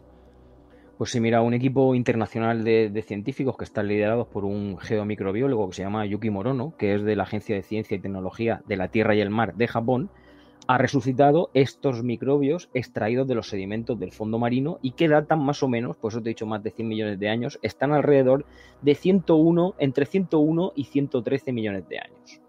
Estos microbios han vuelto a la vida en condiciones de laboratorio, pero ya están alimentándose, o estaban cuando se realizó el estudio, alimentándose y multiplicándose. Después de soportar condiciones de baja energía durante millones de años, estos microbios, que son del tipo bacteria, han logrado retener ese potencial metabólico, según nos cuenta esta investigación que fue publicada hace pocas semanas en Nature Communications. Según nos dice Virginia Edcon, que es una geóloga de la institución de oceanografía de Woods Hole, que no participó en el estudio, pero siempre comenta todo este tipo de hallazgos, ¿no? Lo que nos muestra este nuevo estudio es, cómo no, es una manera de ampliar nuestra visión, ¿no?, de toda esa biosfera habitable que hay en la Tierra y la capacidad que tienen estos microbios, estos tipos de microbios, para sobrevivir en condiciones que no son nada óptimas para ellos. Anteriormente hay que decir que los científicos, este mismo equipo de científicos, había llegado a recuperar y resucitar esporas bacterianas de cristales de sal que tenían más de 250 millones de años y que fueron encontrados en la formación de Río Salado que está en Nuevo México. Lo que pasa es que este estudio tuvo algunos problemas, ¿no?, porque algunos expertos no acababan de estar de acuerdo con esta conclusión de los 250 millones de años, ¿no?, porque según, aparte de otros problemas que no he conseguido adivinar ni siquiera encontrar, sí que he encontrado varias fuentes que llegaban a decir que estas muestras podían estar contaminadas, como ya te digo, entre otros problemas. Y si nos vamos un poquito más atrás, también nos podemos dar cuenta de que en 1995 ya hay varios científicos que consiguieron resucitar una espora bacteriana de abeja que estaba preservada en ámbar entre, esto sí ya es un poquito más corto, 25 y 40 millones de años. Pero volviendo a estos microbios resucitados, ¿no?, en este nuevo estudio hay que decir que provienen de las muestras de sedimentos marinos que son las más antiguas jamás estudiadas. Y además explicó el científico jefe, Yuki Morono, que ellos vieron directamente cómo se reactivaban estos microbios mediante la incorporación de nutrientes añadidos. Y además que gran parte de ellos no eran microbios formadores de esporas, que parece ser que es un tipo que no se le tiene en tan alta estima cuando son este tipo de microbios de los que estamos hablando, ¿no? En este caso, los microbios resucitados se dedicaban de inmediato a hacer tareas microbianas, ¿no?, que básicamente son consumir alimentos y participar en esa división celular que es clásica, ¿no? Las esporas bacterianas, como te estaba diciendo, por otro lado, parece que deben pasar por un cierto estado reproductivo que no es tan común en este tipo de microbios. Las muestras de los sedimentos que contienen los microbios, como ya te he comentado, se extrajeron hace 10 años y fue de la llanura abisal en el giro del Pacífico Sur. Estas muestras fueron extraídas de profundidades que llegaban a alcanzar incluso los 75 metros bajo el fondo marino y databan de entre una horquilla de tiempo de 13 millones a 101,5 millones de años. Se detectó algo de oxígeno en estas capas profundas, pero prácticamente no había materiales orgánicos como el carbono, que hay que decir que es el alimento para los microbios. Hablando de esta parte del océano, hay que decir que contiene algunas de las aguas más claras del mundo, porque debido a una muy baja concentración de fitoplancton que hay en la superficie del mar, que hay que decir que normalmente se hunde y suministra ese alimento, ¿no?, a los microbios del fondo marino, aquí no existe de esta manera, ¿no?, puesto que este fitoplancton que tienen, ellos lo llaman nieve marina, ¿no?, es tan ligero y tan fino en esta zona que la formación de ese sedimento marino es muy muy lenta y dicen que se forma insignificantemente, o sea, en muy poco nivel, y que tarda alrededor de crecer, digamos, de 1 a 2 metros por cada millón de años, con lo cual parece ser que ahí abajo prácticamente no llega absolutamente nada de alimento para estos microbios. Y que el objeto principal de este nuevo estudio era ver si la vida podía existir en un ambiente que estaba tan privado de nutrientes, y de ser así, cuánto tiempo podrían sobrevivir estos microbios prácticamente sin comer. Volviendo al laboratorio, hay que decir que estos microbios fueron incubados y se les suministró una dieta constante de sustratos marcados, ¿no?, que están formados por isótopos y compuestos de carbono y nitrógeno. Un aspecto que resultan y que remarcan en el estudio, que es muy importante, es rastrear el consumo microbiano de estos alimentos añadidos y de ahí registrar esos sustratos estables que parece que a los, por decirlo de alguna forma más sencilla, que a los microbios les gustan más, ¿no? Hay que decir que dentro de este entorno del laboratorio, los microbios, incluidos los que se extrajeron con estas muestras de sedimento que eran más antiguas, respondieron casi de inmediato. En el transcurso de 68 días, los investigadores observaban cómo las poblaciones aumentaban de tamaño hasta multiplicarse por 4 y que más del 99% de los microbios que encontraron dentro de estas muestras volvían a la vida, en un resultado que obviamente, como no, impresionó a todos los científicos. Como ya te he comentado y según decía el doctor Morón en el estudio, en las profundidades del fondo marino estos nutrientes son muy limitados, por lo que los microbios, digamos que estaban en una especie de estado de ayuno. Así que para los científicos es sorprendente y biológicamente desafiante, ¿no?, que esta gran masa, esta gran fracción de microbios pueda revivir después de un tiempo tan largo de entierro o atrapados, ¿no?, en estas condiciones extremadamente bajas y nutrientes de energía, pudieran revivir tan rápido. ¿Cómo lo han hecho? Pues mira, utilizando varios perfiles de genes de ADN y ARN, consiguieron identificar a los microbios como bacterias aeróbicas amantes del oxígeno. Sí que es verdad que también descartaron un potencial de contaminación, ¿no?, argumentando que prácticamente no hay, digamos que como en la... A ver cómo lo explico. Porque obviamente les cayeron muchos palos, ¿no? Porque conforme lo que estamos pasando hoy en día, pues lo que no quería nadie era otro microbio suelto dando follón, ¿no? Y claro, ellos han dicho que al no existir donde están tanto tiempo metidos, al no existir ningún organismo humano al que infectar, estos microbios prácticamente para nosotros son unos desconocidos y ni siquiera intentarían infectarnos de ningún tipo de enfermedad, ¿no? Porque como ya te estoy diciendo, esto de resucitar microbios antiguos nos suena un poco aterrador con todo lo que sabemos hoy en día, ¿no? Pero ya te digo que los científicos están muy seguros de que consideran un riesgo para la salud extremadamente bajo y que no existe ese huésped que pueda infectar a un ser humano en este entorno en el que nosotros estamos hoy en día. Y como bien él explica en el estudio, ¿no?, han estado manipulando a los microbios en todo momento en esa sala blanca, que es esa sala de máxima seguridad en la que manipulan todo este tipo de muestras y que obviamente las mantuvieron en un nivel 1 de bioseguridad durante todo el tiempo. Y en cuanto a cómo estos microbios pudieron permanecer en este estado de hibernación durante tanto tiempo, el propio doctor dijo que al fin y al cabo lo que viene a resumir es que no está muy seguro, pero que en una última instancia parece que tienen una especie de mecanismos de supervivencia, ¿no?, que les hace permanecer latentes en muy vastas escalas de tiempo geológicas hasta que llegan a poder volver a empezar a vivir, ¿no? Y el nuevo estudio, ya por último, también refuerza la importancia del carbono orgánico como fuente de alimento para los microbios que viven debajo del fondo marino y que hoy en día es un problema porque hay que decir que este alimento marino depende mucho de cómo tratemos el mundo, ¿no? La Tierra, de el agua para arriba, ¿no? En el medio en el que nosotros nos movemos, y puede ser un gran problema tanto para las especies que se encuentran en estos fondos marinos como para el descubrimiento de estas nuevas especies y todo lo que conlleva saber cosas de este tipo de microbios que llevan ocultos y muertos, entre comillas, tanto tiempo.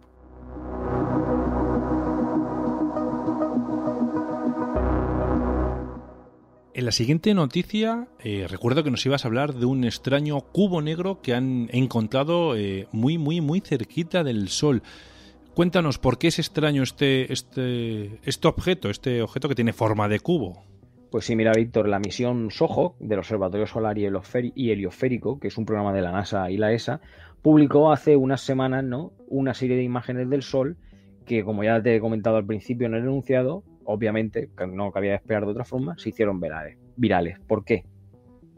Pues mira, las fotos generaron, sobre todo sospechas, ¿no?, en esos cazadores de ovnis que especulaban con que había un extraño cubo negro que aparecía en una de las fotos, y de hecho lo puedes buscar, y nuestros oyentes también, y verán que realmente se ve un cubo negro que además es bastante grande. Pues bien, estos cazadores de ovnis, como te comentaba, ¿no?, ya especulaban con que era un ovni de alrededor de 10 veces más grande que el tamaño de la Tierra, y que esto incluso salió publicado en el diario británico The Daily Express. Pues bien, tengo una mala noticia para estos cazadores de ovnis y para si alguien estaba esperanzado en que ya estuvieran aquí o ya nos habían llegado a visitar, ¿no? Porque la respuesta oficial que se ha dado ha sido una sencilla contestación a este fenómeno. Según dijo Bernard Fleck, que es el científico que encabeza esta misión, ese cuadrado negro se debe a un bloque de telemetría faltante. O sea que lo que pasa es que en realidad ese cuadrado se debe a un error en la imagen que está ocasionado por varios fallos de transmisión entre la Tierra y la nave que registró esta foto. Sí que es verdad que la foto es bastante impresionante.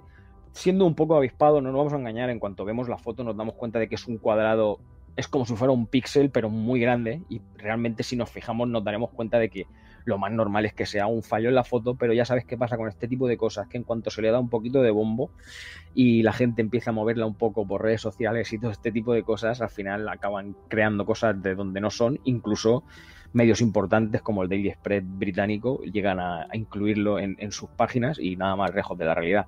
Un fallo en la transmisión, como cuando se corta internet mientras que hablamos tú y yo. Son tantos, Javier, los fallos que podemos ver a través, como tú bien has dicho, de misiones de este tipo, ¿no?, de la NASA y tal, que al final muchas veces llegan quizás a confundirnos, ¿no?, con este tipo de objetos o anomalías, que puede que sí, que puede que no, pero hay que tener en cuenta que como estamos hablando de miles y miles de kilómetros, que no es como tú y yo, que nos separan 400 kilómetros aproximadamente, y claro, es más difícil y es muy habitual que haya ese tipo de errores de transmisión. Entonces es muy fácil el equivocarse, ¿no, Javier? Hombre, muchísimo, es muy fácil equivocarse, pero ya te digo, normalmente yo siempre te digo que cuando una explicación tiene, digamos que cuando la manera de explicar algo es la forma más sencilla, al final normalmente en el 90%, del 99% de los casos acaba siendo la más sencilla. Y ya te digo que si le queremos echar imaginación y lo vemos, obviamente es un cuadrado muy grande en esa foto.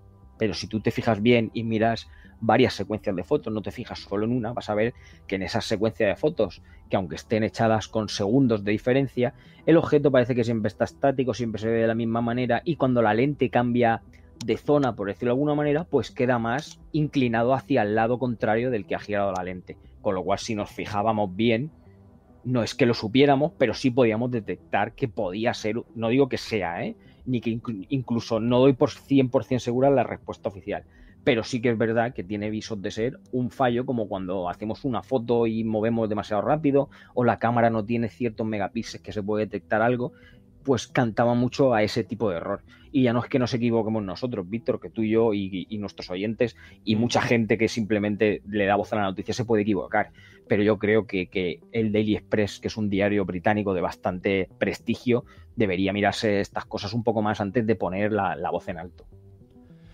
Hombre, es un medio muy respetado y que tiene muchísimas personas que siguen, ¿no?, a diario ese ese periódico, así que, como tú bien dices, deberían por lo menos de revisar, ¿no? Poner un filtro antes de publicar esas noticias, en caso, cuidado, de que fuesen fake news. Está claro. Bueno, pues nos vamos con la tercera noticia, que habla de los trajes de los astronautas con misión a Marte. ¿Por qué tenemos esa dificultad de poder llegar a Marte? ¿Cuál es el problema, Javier? Pues sí, como poniéndonos un poco en contexto, ¿no? Como ya sabemos mucho, lo hemos comentado muchas veces en el programa, Víctor, la NASA, se está preparando para enviar otra vez a un hombre y una mujer a la Luna, siempre como si es parte del plan, ¿no? Para eventualmente llegar a la superficie de Marte. Pero esta nueva generación de astronautas que podría llegar al planeta rojo tiene ese dilema. ¿Qué traje se debería usar en Marte? No sé, y cuando hablamos de esto no hablamos de nada ni de moda ni de diseño, ¿no? Hablamos de supervivencia. La atmósfera de Marte es mucho más fina que la de la Tierra y por tanto nosotros los humanos estamos muy expuestos a mucha más radiación solar y a rayos cósmicos. Hay que decir que este dilema que traemos hoy aquí al programa está en mano de Amy Ross, que es una diseñadora de trajes espaciales de la NASA. Ella trabaja en el Centro Espacial de Houston y busca la respuesta a todos estos retos de los próximos viajes al espacio. Sí que es verdad que Ross espera, ansiosa, ¿no? Esta realización del viaje a Marte, ¿no? En el que se va a llevar un vehículo que va a recoger en la superficie del cráter G0 en Marte muestras de arena y piedras buscando evidencia de la existencia de microorganismos como hemos comentado ya alguna vez. Pero también va a traer muestras de material del planeta rojo para trajes espaciales que ya fueron enviadas anteriormente en una misión anterior. Hay 5 trozos de material que se llevaron y que van a ser devueltos y estudiados por un instrumento a bordo del vehículo Perseverance rover. Los materiales, que incluyen parte del visor de un casco espacial, van a ser examinados por un aparato que ellos han llamado Sherlock, que es un escaneador que monitorea las condiciones para valorar si un ambiente es habitable o no. Hay que decir que los materiales a los que más atención se les está dando son los que van en la parte externa del traje espacial, ya que son los que van a estar expuestos a la mayor cantidad de radiación. Esta capa externa de los trajes espaciales está hecha de 3 tipos distintos de materiales. Uno de ellos se llama Nomex, que es un material resistente al fuego que está usado en los trajes de bomberos. Otro de ellos se llama Gore-Tex, que es a prueba de agua, pero se puede respirar a través de él. Y otro se llama Kevlar, que es un material altamente resistente y que parte de ello es usado en los chalecos antibalas. Ahora mismo, para esos trajes ya se está probando otro material que se llama Vectran, que es el que es usado en las palmas de los guantes de los astronautas, en las palmas de los guantes espaciales. Hay que decir que este material es resistente a cortes, que es muy útil, ¿no? En la Estación Espacial Internacional, ya que hay que recordar que los micrometeoritos que impactan contra la estación crean ciertas abolladuras, ¿no? Y que incluso llegan a hacer bordes con filo, ¿no? Incluso llegan a hacer brechas y que pueden cortar guantes normales. Así que es muy importante que sea resistente a cortes. Y también se está analizando hoy en día el rendimiento del teflón. El teflón de una olla de cocinar, ¿no? Pues porque ha sido usado en trajes espaciales durante mucho tiempo, incluso en los guantes, y dicen que es muy útil a ser resbaladizo y que lo hace muy difícil de agarrar y cortar, y están viendo a ver cómo lo pueden adaptar a este tipo de trajes, ¿no? Además, finalmente están estudiando alguna pieza de policarbonato, el cual ya es usado en visores de casco, ya que ayuda a reducir la luz ultravioleta, es flexible, es difícil de romper y además tiene ciertas capacidades ópticas. Hay que decir que el policarbonato ya hoy en día es usado para hacer lentes a medida, con lo cual, si a nosotros nos sirve en la vida diaria, imagínate cómo se puede adaptar para estos trajes de espaciales, ¿no? Según nos comenta esta experta que se dedica a crear estos trajes, Ross, la radiación va a provocar una descomposición química de los materiales, por lo que se necesita saber cuánto tiempo van a durar o si necesitan desarrollar otros nuevos materiales y que sean más resistentes de aquí a ese viaje a la Luna. Hay que decir que los trajes espaciales usan una especie de rodamientos de bolas, ¿no? Que están como divididos en varias partes, ¿no? Que es lo que permite a los astronautas caminar y arrodillarse, incluso hacer otros movimientos con este tipo de rodamientos de bolas. Estos rodamientos de bolas pueden ser dañados por el polvo de Marte, con lo cual ahora mismo tenemos un problema, porque estos trajes son sellados y tienen aire a presión, lo cual exige que totalmente sean herméticos y hay que volver a revisar estos diseños. según explicó Ross en este informe también, ¿no? Pues obviamente están buscando formas de proteger los trajes de este polvo marciano durante una misión que sea extremadamente larga, y saben que un material es capaz o es más resistente que otro, ¿no? Porque el material puede, digamos que de alguna manera trenzarse. Este material del que estoy hablando, estas especies de rodamientos de bolas, pueden ir trenzados entre ellos y harían como una especie de malla, la cual creen, porque tienen que probarlo, podría protegerlos aún un poco más si cabe. Así que de aquí a que llegue el día, cuando vuelvan a salir nuestros astronautas, esperemos tener alguna noticia nueva más, porque además es muy interesante todas las pruebas que hacen y los materiales que usan y todo eso, con tal de proteger a nuestros futuros marcianos.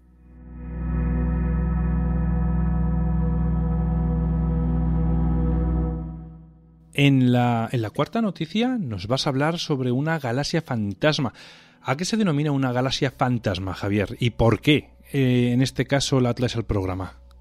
Pues sí, mira, la traigo porque me ha parecido curioso y porque como últimamente siempre estamos hablando de esas...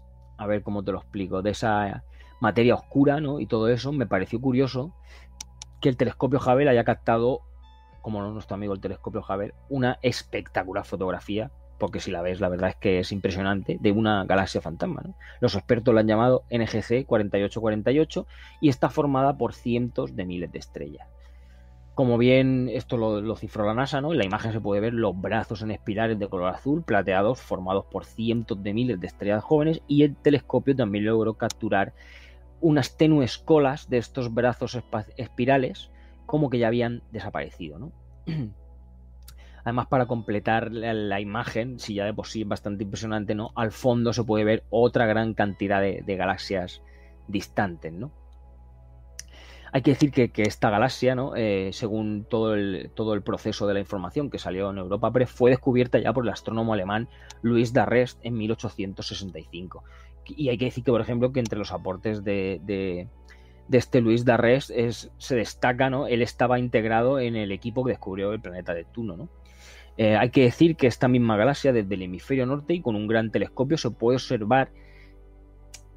Sí que es verdad que está en la constelación de Coma Berenices, ¿no? Que es el cabello de Berenice, y hay que tener un telescopio muy potente para poder observarla, pero con ciertas condiciones se puede observar. Y bien, ¿por qué galaxia fantasma? Pues mira, porque parece ser que aunque nosotros veamos miles de estrellas, para los científicos tiene muy pocas. Y además es porque muchas de ellas están agrupadas en unos cúmulos que son inusualmente brillantes. ¿Qué quiere decir esto? Que los científicos han estudiado el comportamiento de estos cúmulos de galaxias, de estos cúmulos de galaxias, y han descubierto que toda la masa de la galaxia parecía estar contenida en esas estrellas que nosotros vemos muchas, pero ellos ven muy pocas, y sobre todo en esos brazos en espiral que hay al final, que están como desapareciendo, ¿no? Es como si se hubieran movido y hubieran dejado una estela hacia el fondo. Y ellos lo cifran, o sea, lo nombran como galaxia fantasma, porque dicen que al estar tan juntas las estrellas, al haberse como juntado hacia adentro y haber dejado esa estela fantasmal por detrás de donde estaban antes, quiere decir que no hay espacio para la materia oscura, y entonces queda como esa imagen fantasmal en los bordes, que realmente parece como si se acabara de mover y quedara esa estela, como cuando vemos una estela de un cohete que ha pasado o que ha despegado hace ya mucho tiempo, que al final se va difuminando y prácticamente la puedes intuir. Pues eso es lo que se ve en esta fotografía, y eso es por lo que le han llamado galaxia fantasma. Yo invito a los oyentes, Víctor, y a ti también, que le echéis un vistazo, porque la verdad es que es bastante impresionante, y sí que se puede percibir, si te fijas, que están como todas las estrellas apretadas más hacia adentro, ¿no? Y quedan como esos filamentos al final que siguen teniendo luz, pero parecen estar vacíos de todas esas estrellas que a simple vista le presuponemos.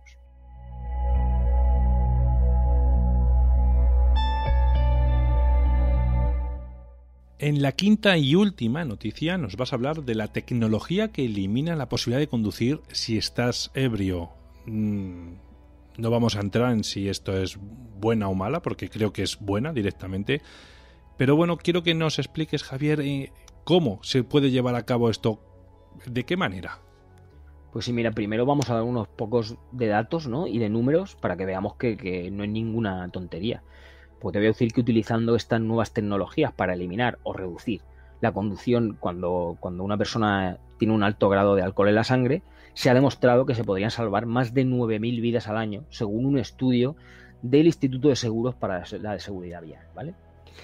Hay que decir que si se instalaran estos dispositivos de detección de alcohol en los vehículos, evitaríamos que los conductores que no fueran nada sobrios, o sea, que tuvieran cierto grado de alcohol en la sangre, pudieran conducir. Las estadísticas, como te digo, por ejemplo, muestran que durante la última década el alcohol ha sido factor aproximadamente en el 30% de todas las muertes en carretera durante cada año. Los números serían más altos, excepto por el hecho de que la policía arresta aproximadamente la nada desdeñable, Víctor, cantidad de 1 millón de personas al año por conducir bajo los efectos del alcohol. Los sistemas, si bien parece ser, por lo menos lo que me he encontrado, ¿no? Es que parece como si fuera, cuando he leído todo el artículo, una medida extrema, pero hay que decir que tienen el apoyo público según varias encuestas, ¿no? La cuestión es que sería que la maneta de encender, tú coges tu coche o tu llave, ¿no? Tu llave o tu botoncito que tengamos ahora más moderno o lo que sea, ¿no? Estaría conectado a una unidad de prueba de aliento para poder encender el coche. Sí, es un poco chocante, mira. Incluso se hizo una encuesta de los conductores estadounidenses y hay que decir 2/3 de los encuestados dijeron que apoyarían la instalación siempre y cuando fuera rápida, precisa y fuera lo suficientemente discreta. Haciendo que me he saltado una cosa de los números, perdón, voy a decirte que ya que te estoy hablando de los Estados Unidos, porque obviamente todo esto se ha testado, digamos, esa encuesta no ha sido en Estados Unidos, voy a decirte que en Estados Unidos en concreto, ¿no? La conducción bajo los efectos del alcohol es un flagelo que lleva durante décadas azotándolos, ¿no? Por ejemplo, en 2018, más de 10.500 vidas se fueron en accidentes de tráfico. Hay que decir que todavía nos han dado los reportes, esto va pasando cada año, todavía del 2019. Pero sí que es verdad que todo este número, por ejemplo, esas más de 10.500 vidas, lo que representan es más de una cuarta parte de todas las muertes de tráfico durante ese año, solamente por conducir bajo los efectos del alcohol, ¿no? El estudio de todo esto lo que sugiere es que los sistemas evitarían que las personas bajo la influencia del alcohol pudieran siquiera enchufar el coche. Tenemos que pensar en esto, Víctor, como si pensáramos en lo que sería la asistencia de carretera o el frenado de emergencia, ¿no? Digamos que deberíamos pensar en esto como si fuera una tecnología de seguridad avanzada y que debería ser implementada ya. De hecho, ya hay varios fabricantes de automóviles que han investigado cómo se podría hacer, de qué manera, y como ya hemos comentado algunas veces, en la vanguardia de todo esto hay marcas que se obstinan mucho en las cosas y Volvo vuelve a ser una de ellas, ¿no? El fabricante de automóviles Volvo en realidad ya desarrolló un sistema para esto que se llama Alcoward. En esto se requiere que el conductor sople en un dispositivo que ya se encuentra dentro del coche, integrado en lo que viene siendo el volante, y que puede medir el contenido de alcohol en la sangre de la persona y determinar si ya le permite conducir legalmente o no. Si no, automáticamente el vehículo se desactivaría y él mismo te mostraría la lectura y el veredicto en un grupo de indicadores que tiene en la pantalla de por qué no puedes conducir y cuál es ese porcentaje de alcohol en tu sangre. También hay otros, no solamente Volvo ha sido el que se ha dedicado a hacer esto, ¿no? Hay un grupo llamado Driver Alcohol Detection System for Safety, que las siglas son DADSS, y que ha estado trabajando para encontrar una solución a estas cosas. Pues bien, esta Driver Alcohol Detection System of Safety es una asociación público-privada que está vinculada a la Administración Nacional de Seguridad del Tráfico en Carreteras y la Coalición Automotriz para la Seguridad del Tráfico, y que representa a los principales fabricantes de automóviles de todo el mundo. Actualmente están probando ya en carretera un sensor de alcohol pasivo que detecta el contenido de alcohol en sangre del conductor midiendo la respiración o incluso el tacto del conductor en el volante.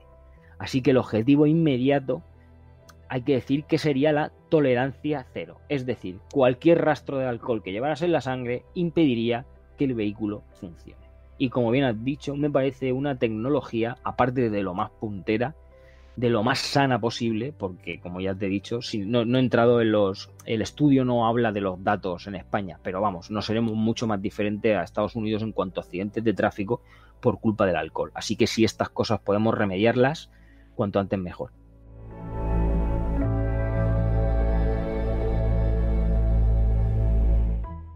Como bien has comentado, Javier, debería de ser una tecnología que tendría que venir sí o sí implementada en el vehículo.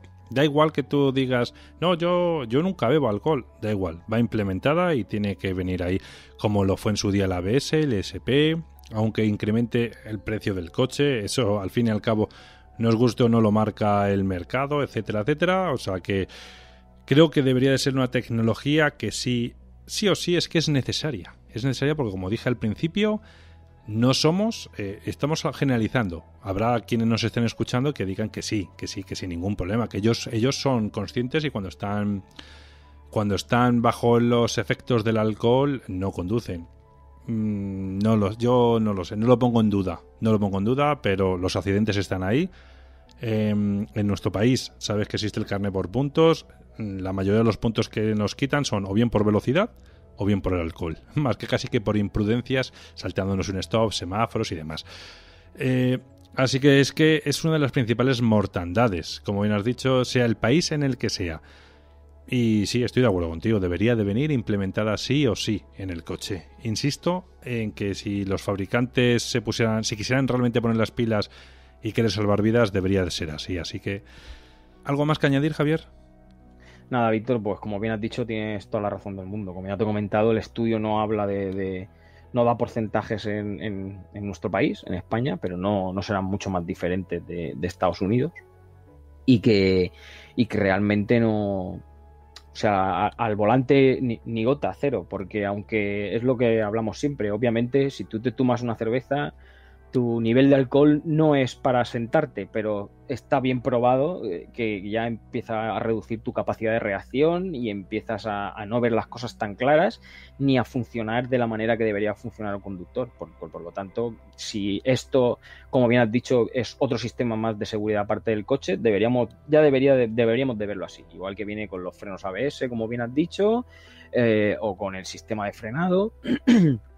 O como yo te he comentado bien, como ese carril que nos encontramos en las autovías o las autopistas de frenado de emergencia. Entonces, así sería, aparte de que la gente nos ahorraríamos muchísimos disgustos por todos estos accidentes, ahí no habría vuelta de hoja. O sea, ya no te podrían pillar conduciendo cuando te has pasado porque no podrías conducir. Automáticamente el coche no te dejaría. Por lo cual, estoy contigo. Esto tendría que ser para ayer. Sí, desde luego que sí. De todos modos, ¿sabes cuándo creo yo que van a implementar realmente eso en los coches? Cuando los coches sean autónomos. Si no, ya lo verás. Es decir, encima lo van a implementar cuando el coche ya se conduzca solo. Que tú le digas, venga, vamos a tal sitio. Y eso está a la vuelta de la esquina. O sea, es una forma de hablar, pero que eso no es el futuro. Eso es ya, prácticamente. Y va a ser, verás, cuando los coches puedan conducir solitos, contigo de piloto o copiloto, pero asegurándose que estás ahí nada más. Bien seas como hace los Tesla, ¿no? Tocando el volante y dice, que estoy aquí. O con sensores de presencia en los asientos, que al final tú le metes peso y es lo mismo, detectan que hay ahí una persona. Pero bueno, algún método de esos y verás que es cuando te van a poder decir, venga, hazte si eres ebrio o no, cuando viene incorporado de serie en los coches y no como un extra que deberás de pagar. Javier, dime, perdona que te corto. Que sí, que no, iba a corroborar todo lo que has dicho, iba a darte la razón, que tienes toda la razón, esto debería ser así, y si va a llegar cuando los coches sean autónomos, pues, ¿qué quieres que te diga? Entonces ya sí que tengo que decir que me parece una soberana tontería, porque ya no va a hacer falta, eso lo necesitamos en los coches que hoy en día conducimos. Así es, pero bueno, para eso también hay que cambiar el parque motor de cada país y eso es mucho dinero, ¿eh? Ya tienen que ayudar mucho los estados de cada país para poder incentivar. Por eso te digo que me parece a mí que van a venir con el cambio grande, el cambio grande, vamos, que son los coches eléctricos, ¿eh? No, ya lo verás. Cuando ya sí o sí tengamos que tener ese tipo de vehículos y esté terminantemente ya prohibido la venta de coches de explosión, que si no recuerdo mal, en 2040 se prohíbe la fabricación de los coches de combustión y explosión, que serían diésel o gasolina, y a partir del 2050 solamente creo que pueden circular los eléctricos, si no recuerdo mal, estoy hablando de fechas. Que te vuelvo a repetir que parece que está ahí al lado, pero escucha, la edad que tenemos tú y yo y muchos de los que nos están escuchando, si ningún tipo de enfermedad o casualidades de la vida, ¿no?, nos lleva por delante, lo vamos a poder ver. Y yo tengo ganas, ya lo sabes, que poder ver ese coche que con el que cuando eras pequeño soñabas con que te llevara a todos los sitios con solo decírselo. Antes solamente lo veíamos en los cómics, en las series y en las películas de ciencia ficción, y está aquí ya, está a la vuelta de la esquina, como bien dices. Yo, por lo menos por mi parte, espero estar para verlo porque la verdad es que me hace mucha ilusión. Sí, ojalá y tengamos el dinero suficiente de lo que vale un coche de esos. Ya te lo digo yo, para poder pagarnos uno, porque no creo que sean muy baratos, ¿eh? Pero bueno, Javier, pues nada, como siempre, muy interesantes todas las noticias que nos traes cada semana. Y nada, darte las gracias y que tengas una buena semana y te veo en el próximo programa. Claro que sí, Víctor, sabes que el gusto mío es estar aquí todas las semanas, que vaya bien.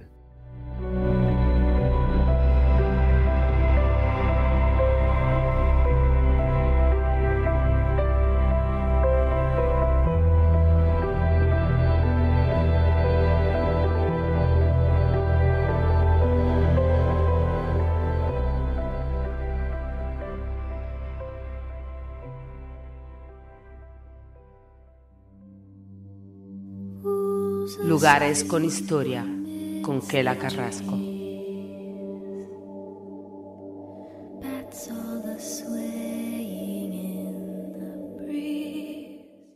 Hoy en Lugares con Historia, Kela nos va a llevar de viaje hasta un archipiélago de estado que pertenece a Estados Unidos y en cuyo archipiélago hay una isla que es muy conocida por las actividades que se llevaron en el pasado mientras transportaban a personas allí de forma, digamos que forzosa. Así que bueno, vamos a dejar que sea Kela quien nos desvele este misterio.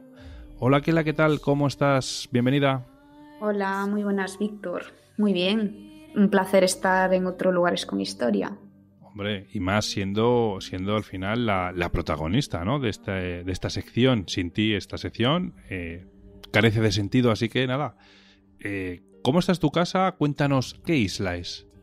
Bueno, pues voy a hablar de una isla, pero no es una isla habitada por fantasmas, tampoco es un sitio abandonado, pero sí tiene una historia un poco siniestra, ¿vale? La isla, como bien dijiste, está en Hawái y se llama Molokai, y allí trasladaban a enfermos de lepra, concretamente a una remota península del norte que se la conoce como Kalaupapa. La península está separada por unos enormes acantilados de 610 metros del resto del territorio, y allí hombres, mujeres y niños fueron exiliados durante un siglo, como bien has dicho, obligados de forma forzosa. En 2016 todavía quedaban 10 de los pacientes con unas edades comprendidas entre los 70 y 90 años, pacientes que fueron llegando en barco entre 1866 y 1969, los últimos. Y bueno, de sobra se ha sabido, ¿no?, que a día de hoy la lepra, que se la conoce como enfermedad de Hansen, es una enfermedad bacteriana infecciosa que afecta al sistema nervioso, sobre todo a la piel, la mucosa de las vías respiratorias superiores y los ojos, a través de la aparición, pues, de una especie de heridas ulcerosas, y no se contagia tanto como se creía antiguamente, ya que pues, tiene que haber un contacto muy directo de un enfermo sin tratar hacia una persona sana. Y desgraciadamente, aunque dicen que está a punto de extinguirse, según la OMS, la Organización Mundial de la Salud, todavía afecta a un centenar de países, la gran mayoría en Latinoamérica. Bueno, pues Kela, háblanos de la historia de esta isla. ¿Cómo comenzó todo? Bueno, pues todo comienza, se remonta la historia de esta isla, ¿no?, a la segunda mitad del siglo XIX. Allí esos enfermos de lepra, como dije antes, hombres y mujeres de todas las edades, eran obligados a despedirse de sus familias y su vida anterior, pues para ser trasladados a Kalaupapa. De hecho, en Hawái, en el año 1869, el rey Kamehameha aprobó una ley para arrestar y trasladar a cualquier enfermo con síntomas de lepra, por muy leves que fueran. Los enfermos pues, eran acercados a la isla en barco entre 2 y 3 veces al año y se estima que durante esos 100 años llegaron a habitarla hasta un total de 8.000 leprosos, la gran mayoría nativos hawaianos.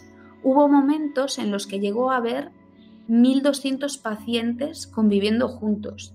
Para que nuestros oyentes se hagan una idea de lo vivido por estas personas que secuestraban en plena calle de repente, ¿no? Y se las llevaban a la isla, los separaban de sus padres, a niños, adultos, de sus esposas, de sus maridos, de sus hijos. Suena terrible, ¿no? Pues encontré a través de la red el testimonio real de uno de los enfermos. Y tengo aquí el testimonio que lo voy a leer textual para ponernos en la piel de esa persona, ¿no? Y cómo vivió esa situación. Este hombre declaró: como al resto de pacientes, me atraparon en la escuela, estaba en la Isla Grande, tenía 12 años, lloré como una Magdalena por mi madre y por mi familia, pero en esos días el Consejo de Salud no malgastaba el tiempo. Me mandaron a Honolulu, a la estación de Kaliji, muy rápido, después me llevaron a Kalaupapa, allí es donde nos mandaban a la mayoría, muchos íbamos a morir. El testimonio, como otros recogidos, yo escogí este porque me impactó mucho, porque es un niño de 12 años. Para mí es desgarrador. Además, pues al principio, durante los primeros años, estos enfermos eran vigilados por policías, lo cual era totalmente imposible escaparse de allí nadando. En general, bueno, la isla la definían muchos como un mortuorio a gran escala, porque todos los días fallecía un enfermo. Y esos enfermos eran enterrados en un cementerio, la gran mayoría sin ni siquiera nombres en las lápidas. Todas estas personas fueron separadas de sus familias, algo que solo de pensarlo pone los pelos de punta, es muy triste, es terrible. Pero más terrible era que una vez en la isla, muchos rehicieron sus vidas y tuvieron hijos entre ellos. ¿Y por qué digo más terrible? ¿Qué pasó? Bueno, pues pasó que la lepra, al no ser hereditaria, esos bebés eran separados y sacados de Kalaupapa por miedo a que fueran contagiados por sus propios padres. Así que se los quitaban nada más nacer, se los arrancaban, ni siquiera los llegaban a tener en los brazos. O sea, para ser esos niños dados en adopción, y encima borraban todo rastro de sus progenitores biológicos en los certificados de esas adopciones. Pero al margen de esto, ¿no?, que es terrible, sí que muchos hombres y mujeres se enamoraron. Al parecer cerca de 1.000 parejas se casaron entre las primeras 3 décadas del siglo XX, encontraron en la isla la felicidad, realizaban bailes, iban a la iglesia. Y gracias al paso del tiempo, el trato de los sanitarios se humanizó, pasando de estar confinados, digamos, en esa isla a formar una comunidad. Hay que resaltar que también formaban parte de la población de Kalaupapa los sanitarios que pues, trataban a estos enfermos y tratan, y los empleados del sistema de conservación de parques naturales. La verdad es que el paisaje de la isla de Molokai es impresionante, muy hermoso, rodeada la isla de playas de arena blanca y arrecifes de coral, con esos pequeños bungalows que es donde viven los enfermos entre esos enormes acantilados. Y bueno, la cuarentena se les levantó en 1969, pero nadie quiso abandonar Kalaupapa.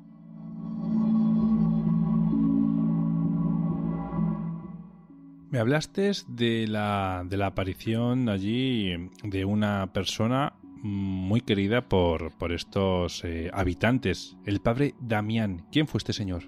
Pues sí, hay un personaje que es el padre Damián que se merece esa mención en esta historia. También se le conoce como Damián de Molokai, un sacerdote de origen belga que ayudó a los enfermos de lepra en Kalaupapa y que el pobre hombre terminó por contraer la enfermedad.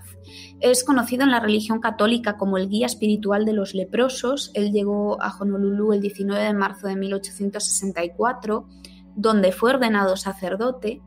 A Kalaupapa llegó en mayo de 1873, se implicó con los enfermos muchísimo. Él fue quien les construyó la iglesia y, como digo, desgraciadamente contrajo la enfermedad. Falleció en 1889 a la edad de 49 años. Se dio cuenta de que estaba enfermo de lepra cuando iba a tomar un baño y al meter el pie en el agua, pues vio como la piel, ¿no? Se le caía, digamos. En Hawái es veneradísimo este hombre, fue beatificado, en 1995 y canonizado el 11 de octubre del 2009. Y fíjate qué curioso, cuando Hawái se convirtió en el estado número 50 de los Estados Unidos, el pueblo hawaiano quiso a Damián para que su estatua, la estatua del padre Damián, los representase en el Salón de las Estatuas del Capitolio de Washington. Vaya, sí que hizo una buena obra este señor, la verdad. Oye, me hablaste también que había en esta isla un régimen de visitas. ¿Cómo es eso? ¿Cómo, o sea, dejaban acceder a gente de fuera a visitarles? ¿O cómo? Porque estaban en teoría aislados, ¿no?, de sus familias.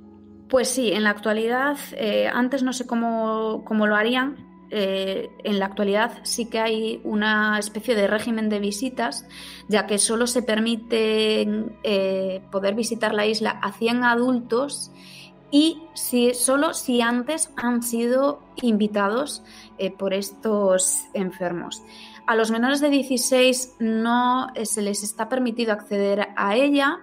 Y ojo que para llegar hasta la península, a Kalaupapa, una vez en Molokai, hay que montar a lomos de una mula. Y en la actualidad, ¿qué planes de futuro hay para esta isla, Kela?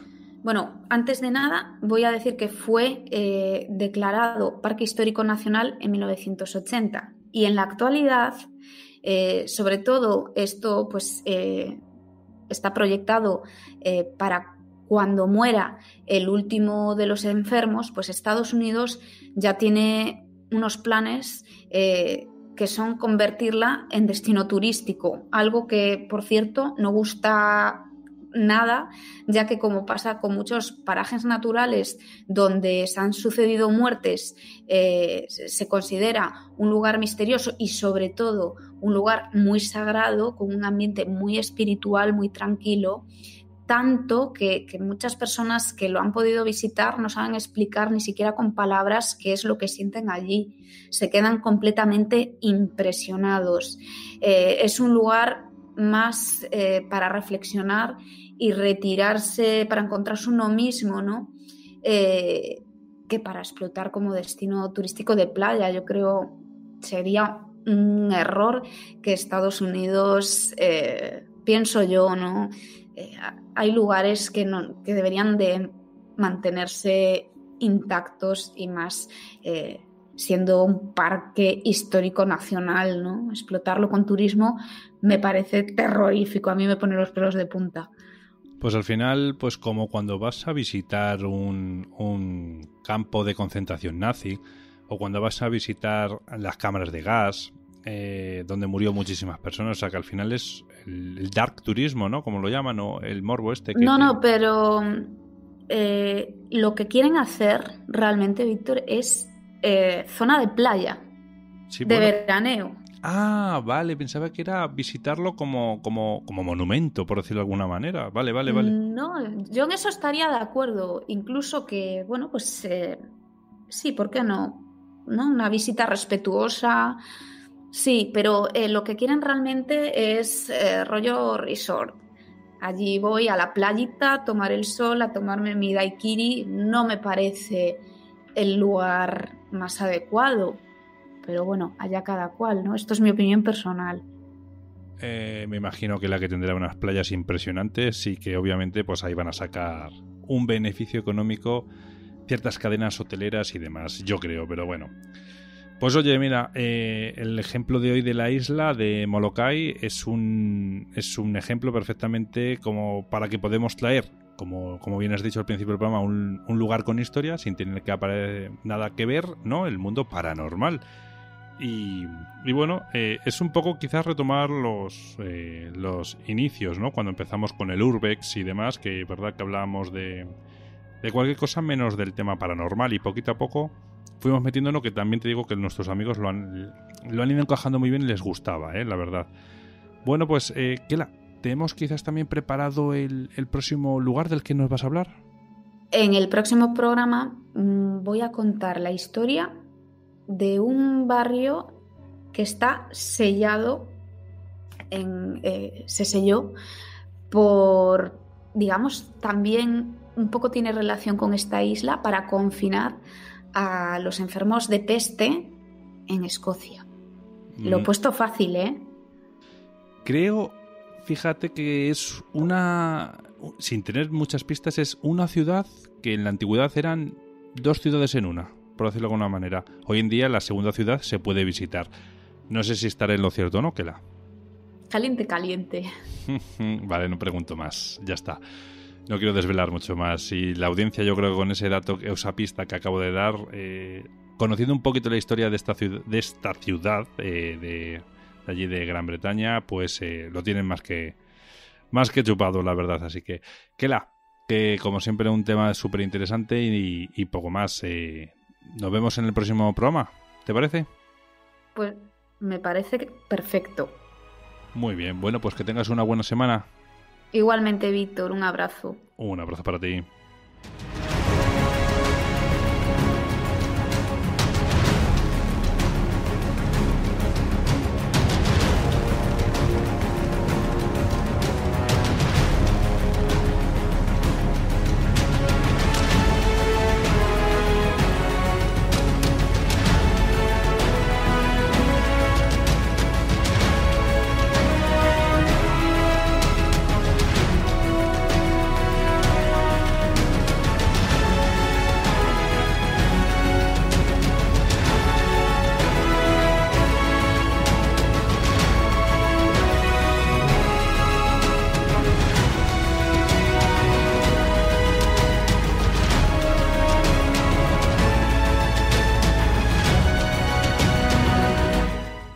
La aventura de hoy está llegando a su fin y bueno, antes de recordaros las formas de contacto del programa, quería anunciaros que estamos trabajando en un especial para Halloween como los años anteriores, y este año lo vamos a dedicar a un tema en especial, al tema de la Ouija.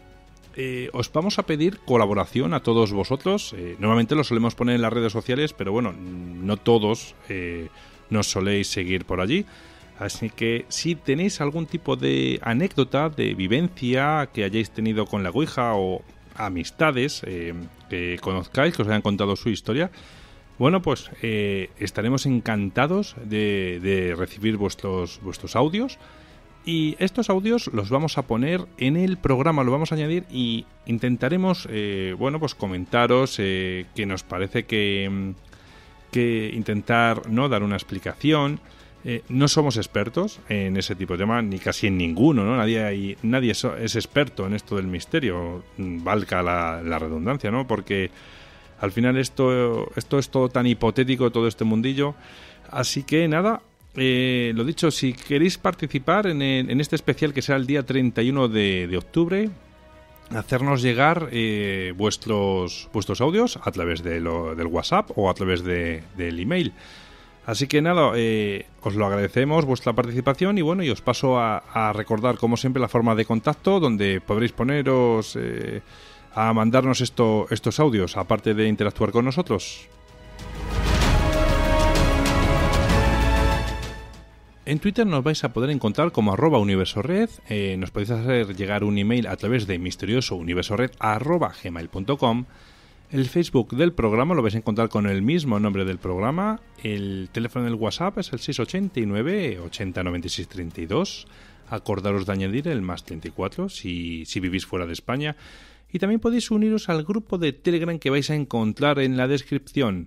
Así que no me queda nada más que desearos una muy buena semana y nos vemos en el próximo programa. Un fuerte abrazo para todos.